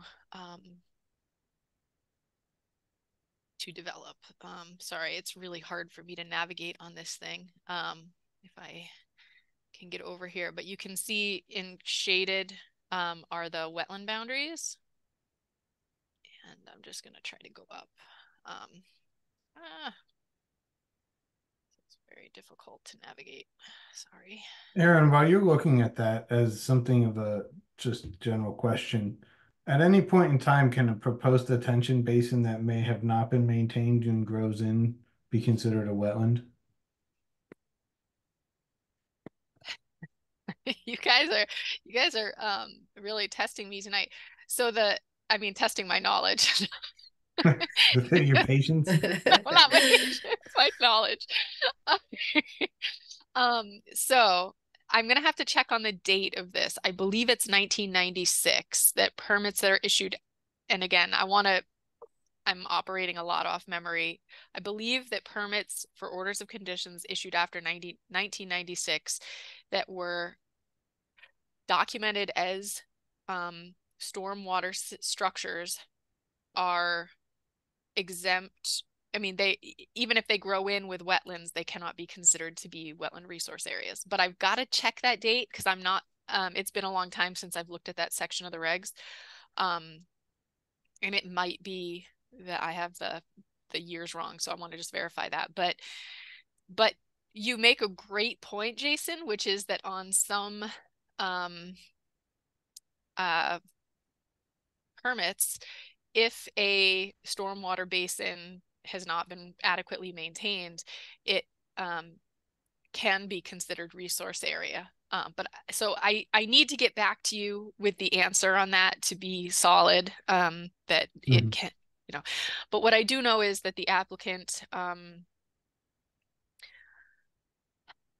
has had this inspected by the DPW, and DPW gave them a list of requirements to bring it into compliance with town requirements so that the basin could be accepted. I also know from walking this access road that there are catch basins all along here that had been previously installed, which, you know, as you might know from installing stormwater infrastructure, is very bizarre because usually when you install stormwater infrastructure, you can't bring it online until the site is completed, like all of the site work is completed, but they just installed them. And then I don't know functionally, but how effective they are, etc. I assume that DPW has inspected them though, and that they're functional. Otherwise, I don't think DPW would accept them. But Yeah, okay, so that's lot of another assumptions. to-do question. Yeah, lots of assumptions. I'm trying to take stock of some of the legal questions we had. One is what Jason just mentioned. One is whether or not we can require new delineation. I'm confused about whether or not if we did that, it would then still fall under the old regulations, which is kind of odd. And I see your hand up, Alex, and maybe you could find a way out of this one for us. Alex, do you want to comment? Jason's still got his hand up.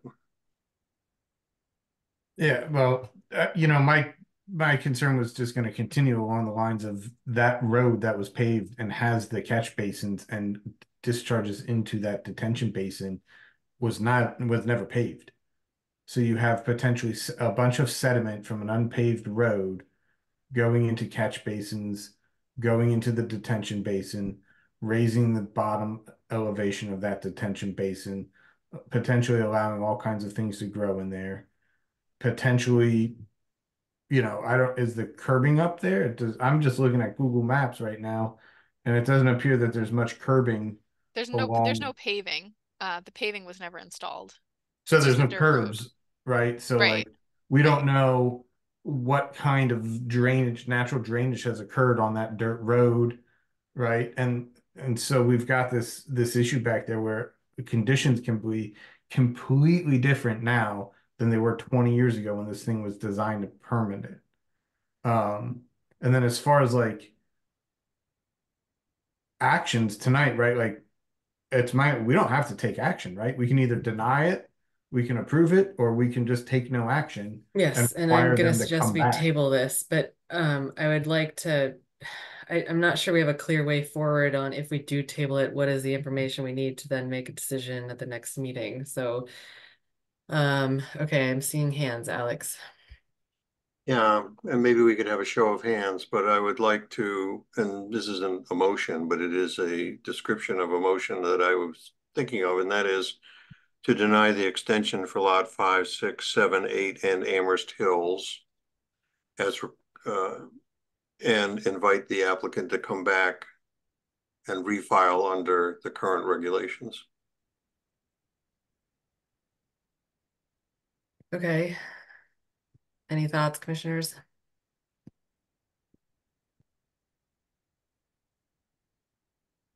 Okay. I Andre, have thoughts. sorry. I have some thoughts.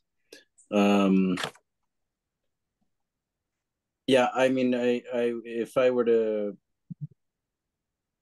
I would look at this as kind of two different issues going on. One of them is like lots 5, 6, 7, and 8, and the other Amherst Hills in general. And I, I think we like I said before, we need some more information on the lots 5, 6, 7, and 8. And I think that the General Amherst Hills one, which has been going on since the year 2000, I think I could tell you right offhand from what I'm seeing right now, I would like them to refile for that. That's essentially what The other, yeah. So yes, agreeing with Alex on that. On the 5, 6, and 8, 5, 6, 7, and 8. I think we need some more information. Okay, Bruce. Well, I'm in favor of what Alex, I'm following the sentiment of Alex. But I'm uncomfortable doing more than tabling until we have legal opinion on what happens if we go these different directions. Okay, I mean, I'm ready tonight to deny their extension for Amherst Hills on account of everything we've just discussed. And since that's like a 20-year-old delineation, the others are way more recent, and I would definitely need more information and would be in favor of tabling it. But that's where I stand. Getting at least something off the table.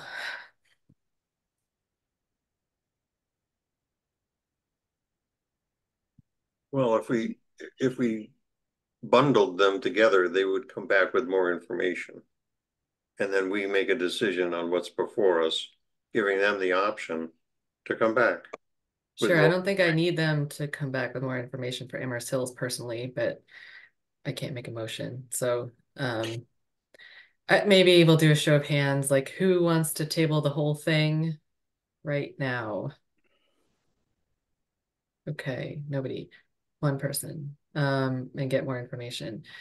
Who would like to make a motion to on the Amherst Hills and treat the other 4 lots differently? A couple of people, 3 people, and me. And then we just deny who is in favor of denying all of them right now. Nobody, one person. Okay, we don't really have a strong majority either way. Aaron, help me out here. I just want to make sure, because I'm not sure of the legality of Laura voting. I just want to make sure that we're careful about that, because I don't know relative to where Laura is in terms of abutting and so forth. Yeah. So none of the lots that we're talking about right now, I'm in a butter too. Just the one that was dropped. And I think I need to abstain because of my firm's involvement in the original way back survey. Okay, further complicating things. Okay. I don't really see any strong majorities either way, so I guess I'm looking at us tabling this with more legal information for the whole bunch of it. As if anyone has any objections to that, raise your hand. Otherwise, hopefully we'll come back with the project proponent here with us to answer questions and more legal information for our options.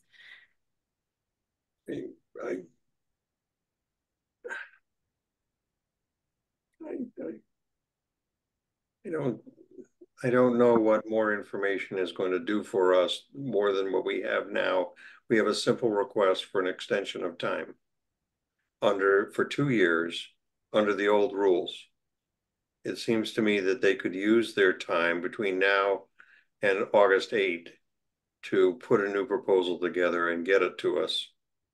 And that proposal would have current information about all the things that we have jurisdiction over under the new rules. And that would put it in in their bailiwick to inform the commission. And so far, we've just been relying on Aaron and talking amongst ourselves. And I would really like to put the onus on them. Okay, you stopped short in making the motion before. Do you want to make a motion? Yeah, and I move that, provided we're on solid legal ground, that we deny the extension of time for lot 5, 6, 7, 8, and Amherst Hills, and invite the applicant to refile under current rules.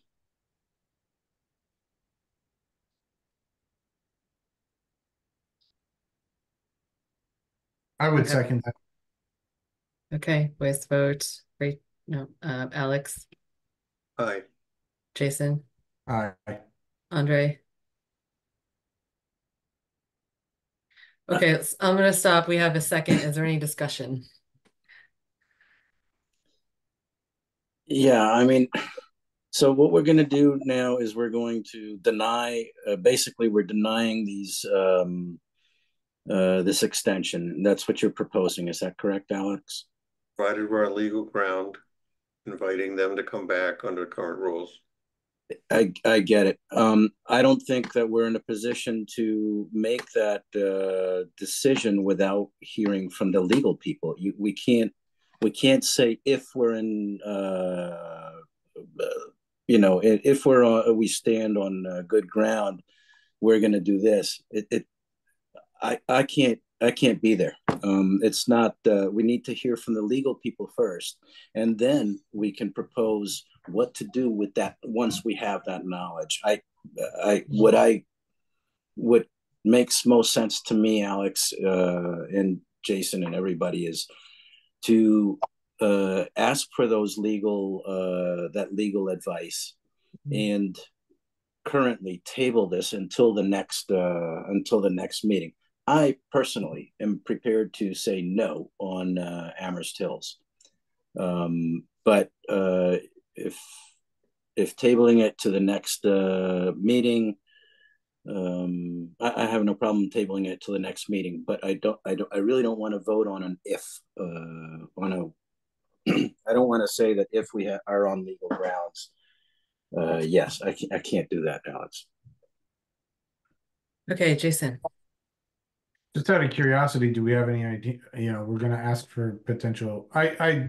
After Andre spoke, I agree with him. We can't just say we're going to do this if this happens and this if this other thing happens. It appears this runs out though, or it expires August 8th. It's the middle of June. If we table this to the next meeting and we don't have a legal opinion by that point, then we just keep tabling it. Are we effectively, I mean, does that sit well with everybody too then? Like, We can get a legal opinion very easily before the next meeting. okay, And all right. Then I'm fine with waiting. Laura. I was going to say I agree with Andre. I agree with the desire. I just think you can't say reject, but then not have the legal advice beforehand. I think it could put the Conservation Commission in a bad position. So I support tabling until we have a legal opinion. Alex.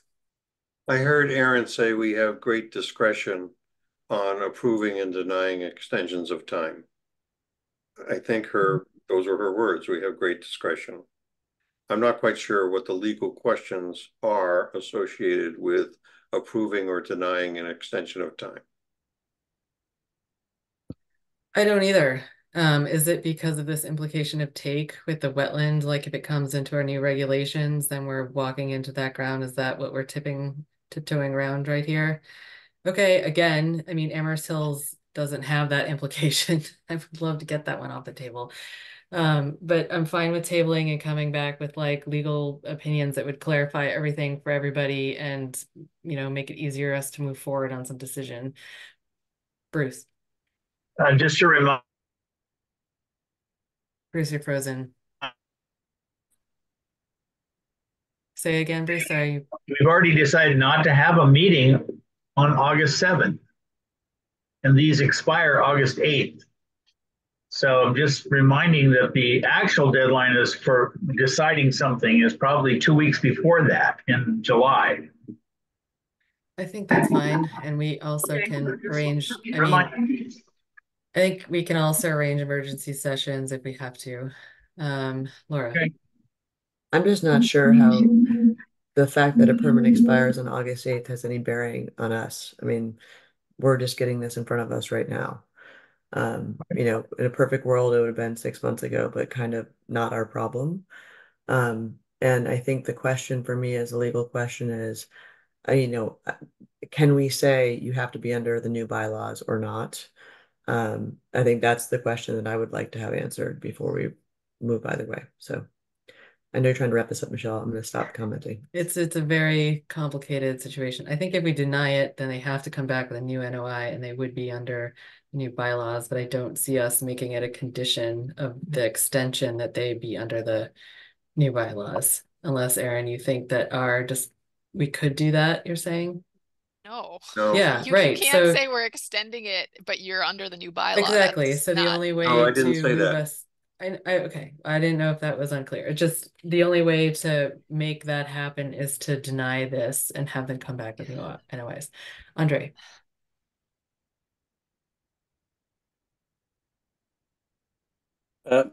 You know, you've mentioned it a couple of times. I think we can kind of whittle this down a little bit and vote on Amherst Hills. I could do that. I'm ready to do that. If others are ready to do that, I could just make a motion on that. Thanks, Andre. I'm gonna ask for last staff comment, hopefully, before we get there, in case it's informative to this. Go ahead, So Aaron. there's a motion on the table that was seconded. Right. Oh. There was no Okay. vote taken on the motion. We need to either vote it down, vote it up, or withdraw the motion and start over. Okay, Alex made the motion. Alex, do you want to have us go through the vote, or do you want to withdraw it?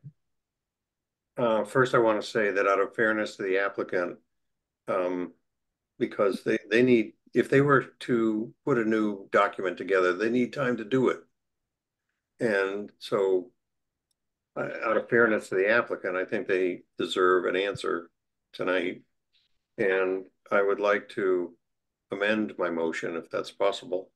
I know it's been seconded, so what do I do? Withdraw it and remake it? You can amend it after our discussion, so. Yeah, and Yeah. whoever seconded can second the amended motion or not. So I would amend the motion by dropping the condition that they refile under current rules. Can you repeat what the actual motion was? I would move that we deny the extension of time for lot 4, 5, 6, 5, 6, 7, 8 in Amherst Hills. Period. Yeah. Jason, you had that second?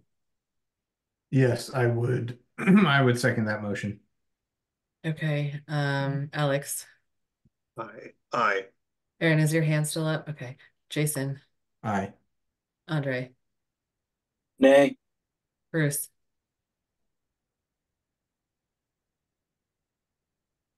I don't know. Laura. Nay. I'll vote against it since I don't know. Laura. Can you repeat the motion, please? Can you repeat the motion? The motion is to deny the request for extensions of order condition for all lots, which I'm not sure if we can bundle them, but Lots 5 through 8. 5 through 8. The And subdivision Amherst was Hills. not included. And Okay. Amherst Hills. Was Amherst Hills included in the motion? I didn't have that. Bruce, do you have that? That was my understanding from Alex. Okay, I missed it. Mine also. Okay, does that clears mine? So motion is to deny the request for extensions of order conditions for lot 5, 6, 7, 8, and the Amherst Hills subdivision.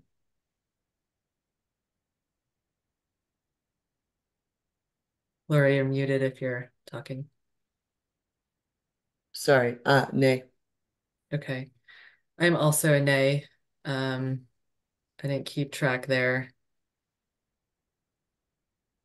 I think the nays have this. Okay.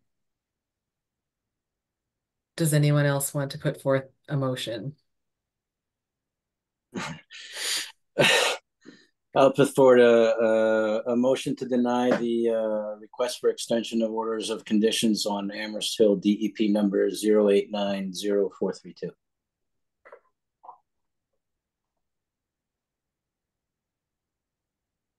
I'll second that motion. So Andre with the motion, Jason on the second. Alex, Aye. Jason, Aye. Andre, Aye. Bruce, Aye. Laura, Aye. and I'm an aye. Okay, motion passes to deny the extension of orders conditions for the Amherst Hills. We're going to table lots 5, 6, 7, 8 pending legal counsel from Aaron, and we'll put it on the agenda for June 26th. Okay. Whew. All right. Enforcement compliant updates, NOI for the pavilion project. Aaron. We received a notice of intent for the pavilion project, and well, it'll be on for our next meeting on the 26th. Okay, parcel 9C31 DEP complaint. So this is the off Northeast Street abutting Pelham lot, which there is some alleged illegal caching of fill on this property. And Aaron says update from staff. So yeah, we're just at an impasse with this one. So I don't really have any update to share, but just that there's not really been any evidence presented in terms of pictures or anything. And we're without a warrant, the owner is refusing to allow us to enter the property. So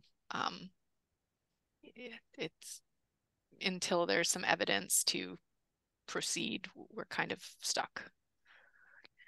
Alex. I need to step away for a minute and I'll be right back. Okay. Andre. Yeah, what's the address again? It's a sorry, it was in the last round of packets. It's parcel 9C-31. It's there was a large logging operation off of Northeast Street, where Rifle Range Road comes in off of Northeast Street going towards Pelham. There was a forest cutting plan back there. There was a lot of issues associated with this one, in that the service forester signed off a final inspection on the permit after there had been some inappropriate or unpermitted wetlands crossings that hadn't been reviewed by the commission, which we should have been informed of, but we're not. And then after the fact, we found out about this after the fact, after this complaint had come in, that there had been filling of ditches in the access roads. But we had I'd been coordinating with the Pelham Conservation Commission to try to get permission to access for a site visit, and the landowner denied access. So that's the issue. Yeah, we can't do Is this on the north side of Rifle Range Road? As yes. You're going in toward the river? North, south, and east of Rifle Range Road, yes. Yeah. So before you get to the river crossing, the bridge? So on the Amherst side and on the Pelham side over opposite Adams Brook. It was a huge cut, extending all the way up almost to like the properties south of Shutesbury Road, abutting they were on the east side of the Adams Brook as well as the west side, both sides of the brook. Okay. Thanks. Okay. Trillium Way. Okay. Probably quickly we could, yeah. Yeah. The applicant was cooperative with the commission's asks as far as a planting plan and coming up with some kind of bounding They were going to get back to me with a plan. I did get a response this afternoon, but I have not read the response. It came in like 4:30 or something, so I didn't get a chance to read it, to review it, and share it with the board. So they have been responsive and wanting to be cooperative, just don't have anything to share with you tonight because it didn't get in on time. Okay, so that, Alex, that was Trillium. Recall that we gave them a choice to file an NOI or submit a planting restoration plan, so they're doing the latter, and they submitted something to Erin today. So we haven't had a chance to review it, and I guess we'll review it for the next meeting. Wildflower Drive. Okay, Wildflower.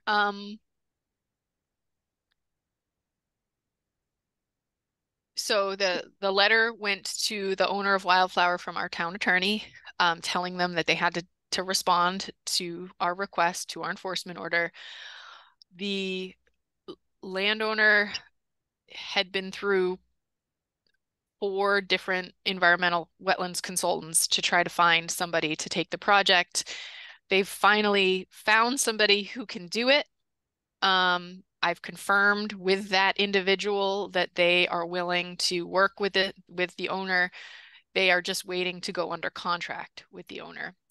The owner informed me that they have a surveyor who they have retained to do the survey once the wetland delineation has been verified.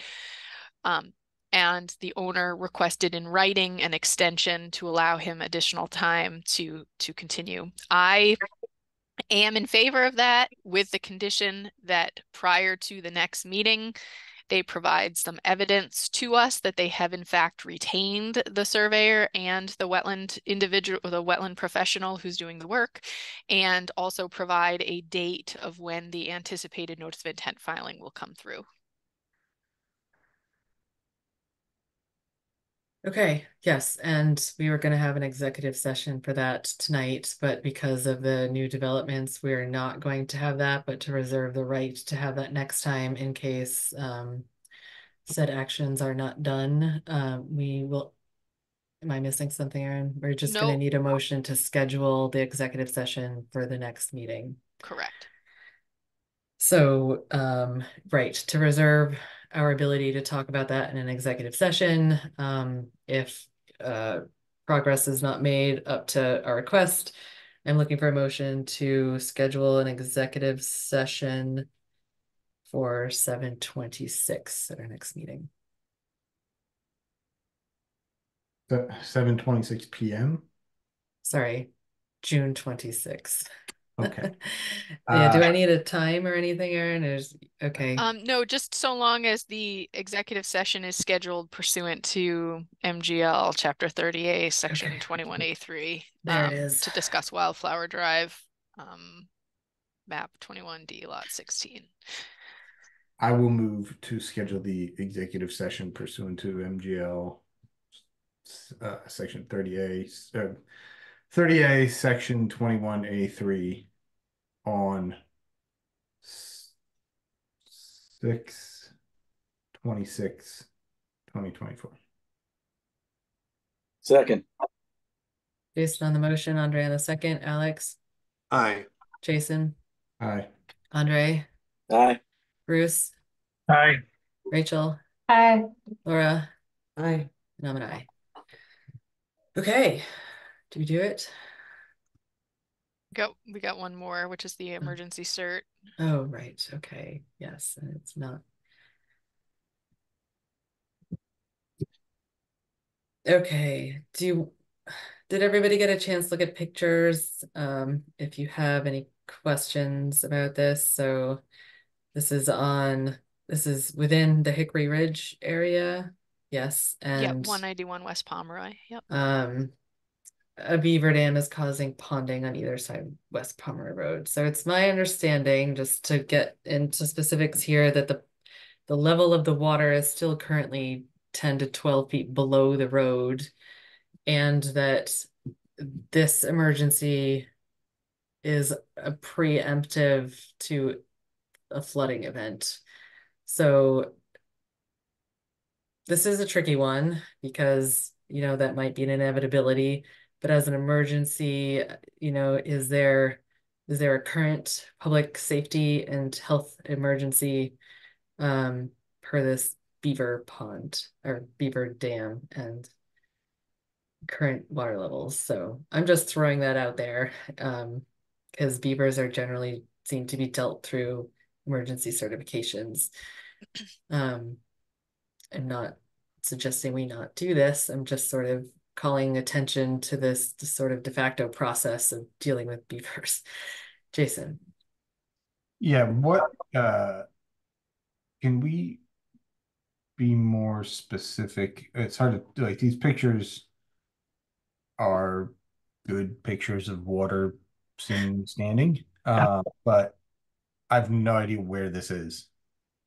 As far as like it West Palm, is this like West Pomeroy Lane, uh Plum Brook going like Muddy where Brook. specifically? Unmute. Yeah, it's Muddy Brook. And I can zoom into the location so you can see where it's located if you bear with me just a moment. I mean, I guess I just to follow up on what I just how I presented this, that as we've done before with this previous one, I would just strongly suggest an emotion including the condition that a longer term strategy is looked into with Beaver Solutions to have some kind of water control structure or flow structure, rather than just sort of addressing this emergency cert by emergency cert. Because it's going to keep happening, and the process for doing this is going to involve the removal of forested wetland vegetation with a brush hog, and will enable the heavy equipment to go in there and excavate the beaver mound. So it's not just someone hand pulling sticks. It's kind of an operation.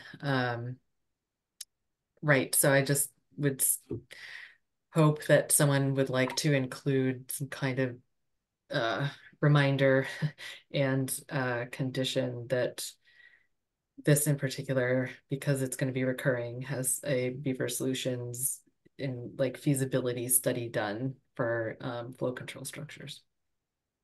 Alex. Yeah, just for the commission edification, the term emergency under the law does not mean the house is burning. That it's not an emergency in the usual sense of the word. It calls for quick action, but it doesn't necessarily mean that there's danger or an emergency. It just means that there is good cause. Okay, thanks for clarifying that, Alex. So it's a public health or safety emergency is the criteria when an emergency certification can be issued under the law. It's got to be a public health or safety emergency. Right, and there's a whole list of under the law, there's a whole list of the kinds of things that are warranted. Andre.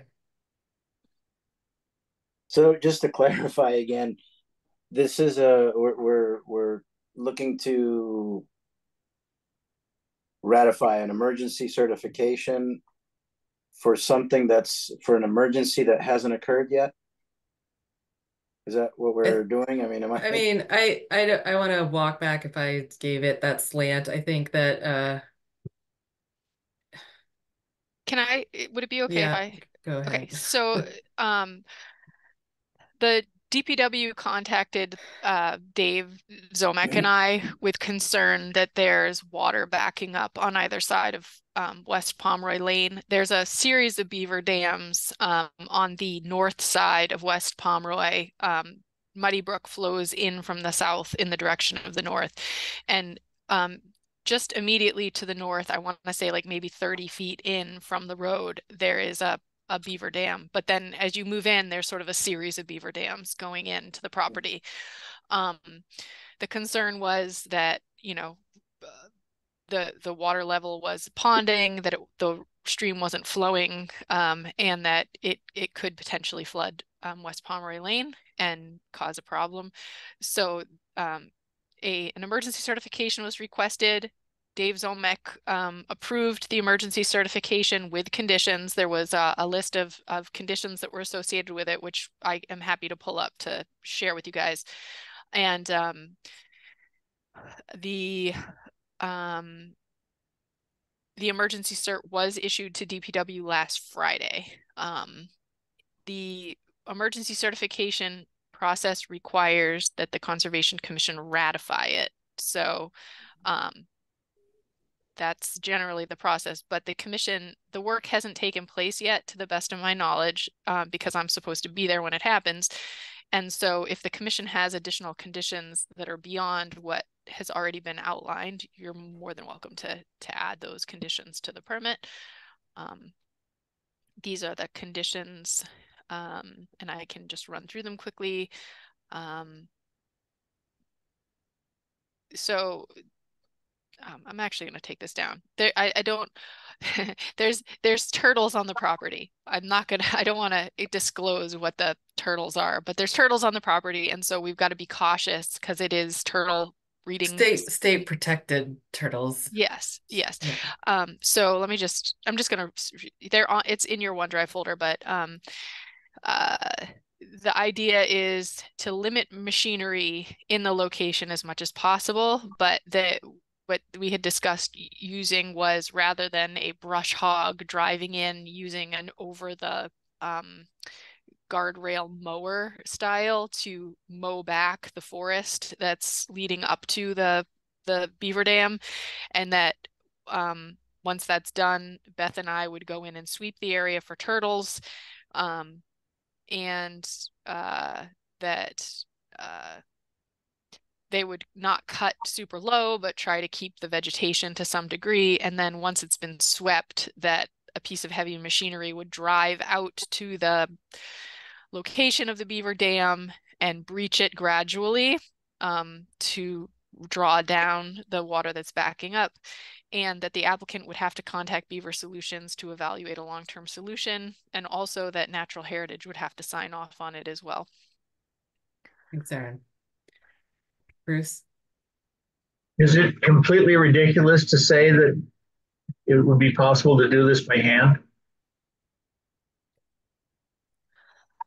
Or would it cause more damage because you'd have all these people out there doing stuff? I think it would be precarious to do it by hand. Okay. Precarious and potentially not safe to do by hand. I think it would be very difficult. It's an actual dam, like a beaver dam with the mud and the beaver living inside of it, or not just like a lodge or a dam? It's not a lodge, it's a dam. Okay, it's a dam. Yeah, I mean, I've hand pulled those before. It's not impossible. Oh, really? Oh Interesting. yeah, that's like wildlife tech days. Alex, did you have your hand up? Did Jason? I did, but my question is just more, I think you somewhat clarified it. So the beaver, nothing's happening with the beaver itself, but ultimately, what's the long-term solution here? Like, you mentioned, Aaron, that the Beaver Solutions is going to evaluate the long-term solution. Why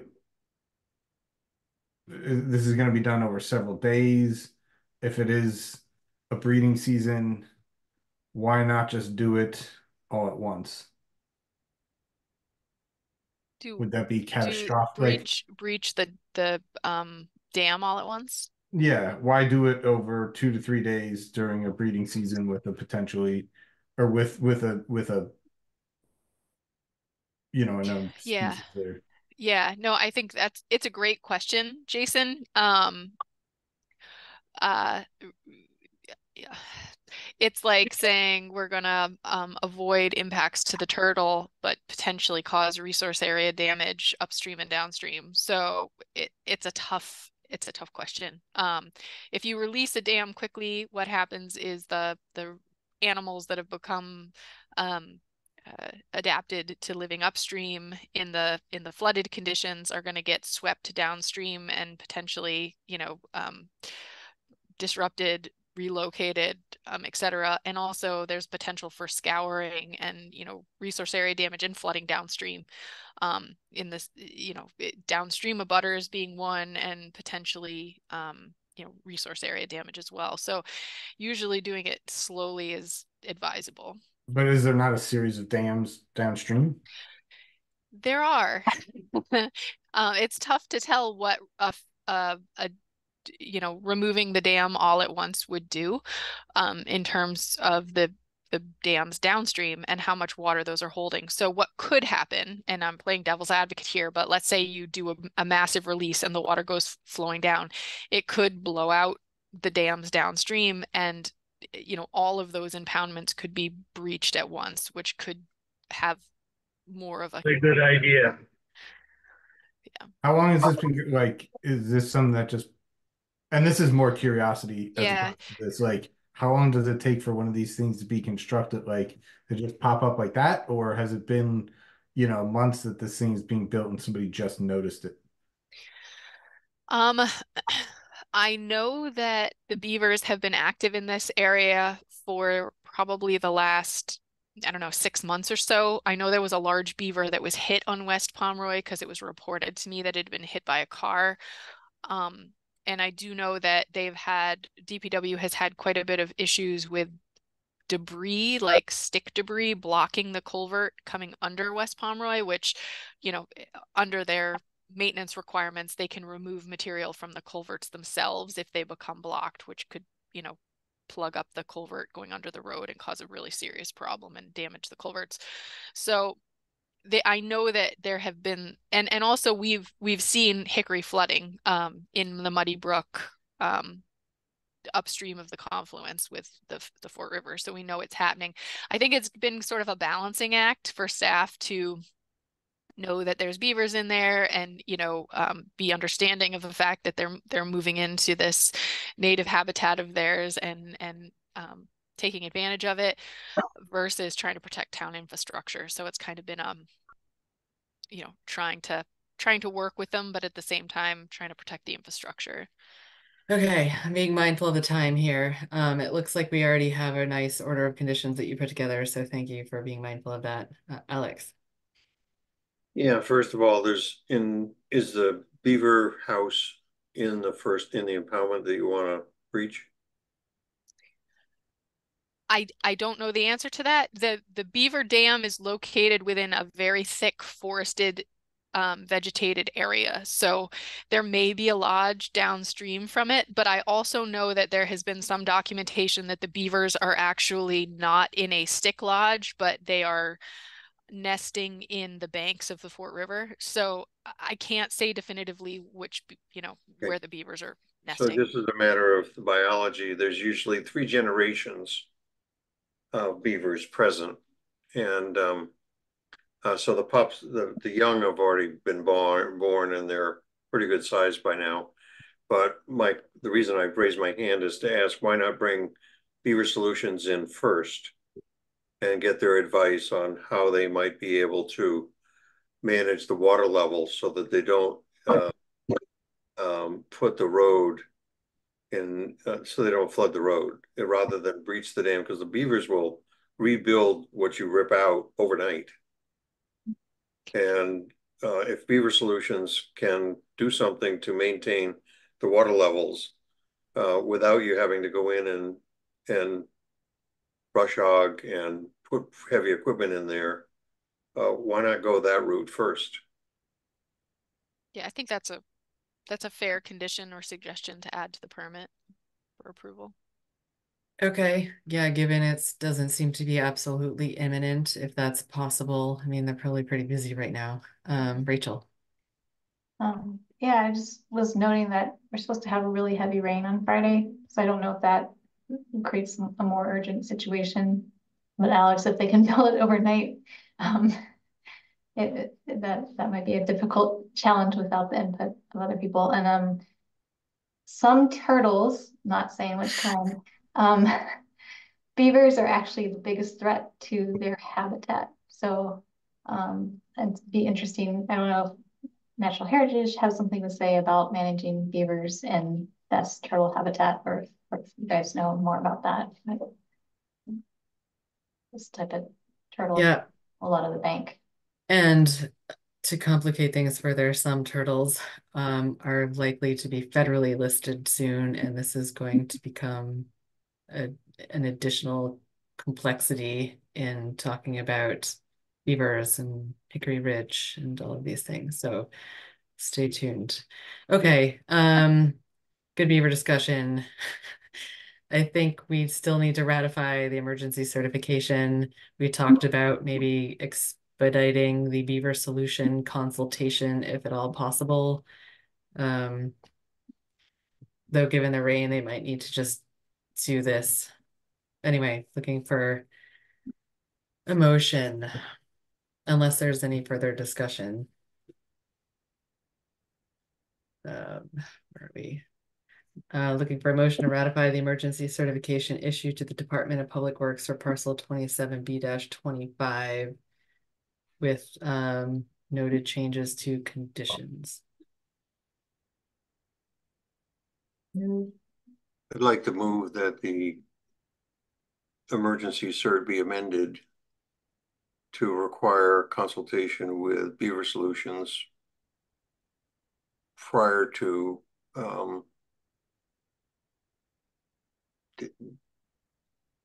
I want to say dam removal, but whatever words work. Okay, are you ratifying at the same time, or what? I think we need a ratification in there, unless you're specifically not doing that. No, I could move to ratify it with amendment. Okay. All right. So Do you want the word ratify in there? I think that would be good. Okay, so I move to ratify the emergency cert with a condition that Beaver Solutions be engaged prior to altering the beaver dam. Second. Alex on the motion, Andre in the second. Alex, Aye. Jason, Aye. Andre, Aye. Bruce, Aye.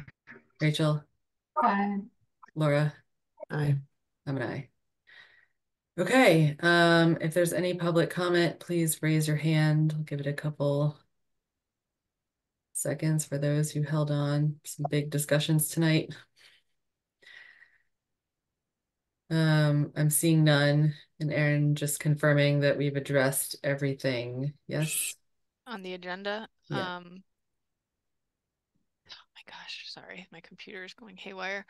I believe we have covered everything. I did send a letter to the Wagners regarding the forest cutting plan requesting site access, and I have not heard a response on that yet, so that's outstanding. But other than that, I think that's everything. Okay. All right. I'm seeing no Move to public. adjourn. Before we adjourn, I have a question about the cutting plan. Yes. Aaron, we've had that request in front of Wagner for a couple of meetings, haven't we? The new development is that there's been a letter written in conjunction with the town attorney delivered to them requesting site access. So it's been an additional step towards pursuing that. Okay. I'll talk to Aaron offline. All right, so we have a motion on the table to adjourn. Second. Andre on the motion, Alex on the second. Alex, Aye. Jason, Aye. Andre, Aye. Bruce, Aye. Rachel, Aye. Laura, Aye. I'm an aye. All right, thanks everyone, and have a nice rest of your week. Thank you. Thank you. Bye, everyone. Have a good Bye, night. everyone. Thanks. Stay well.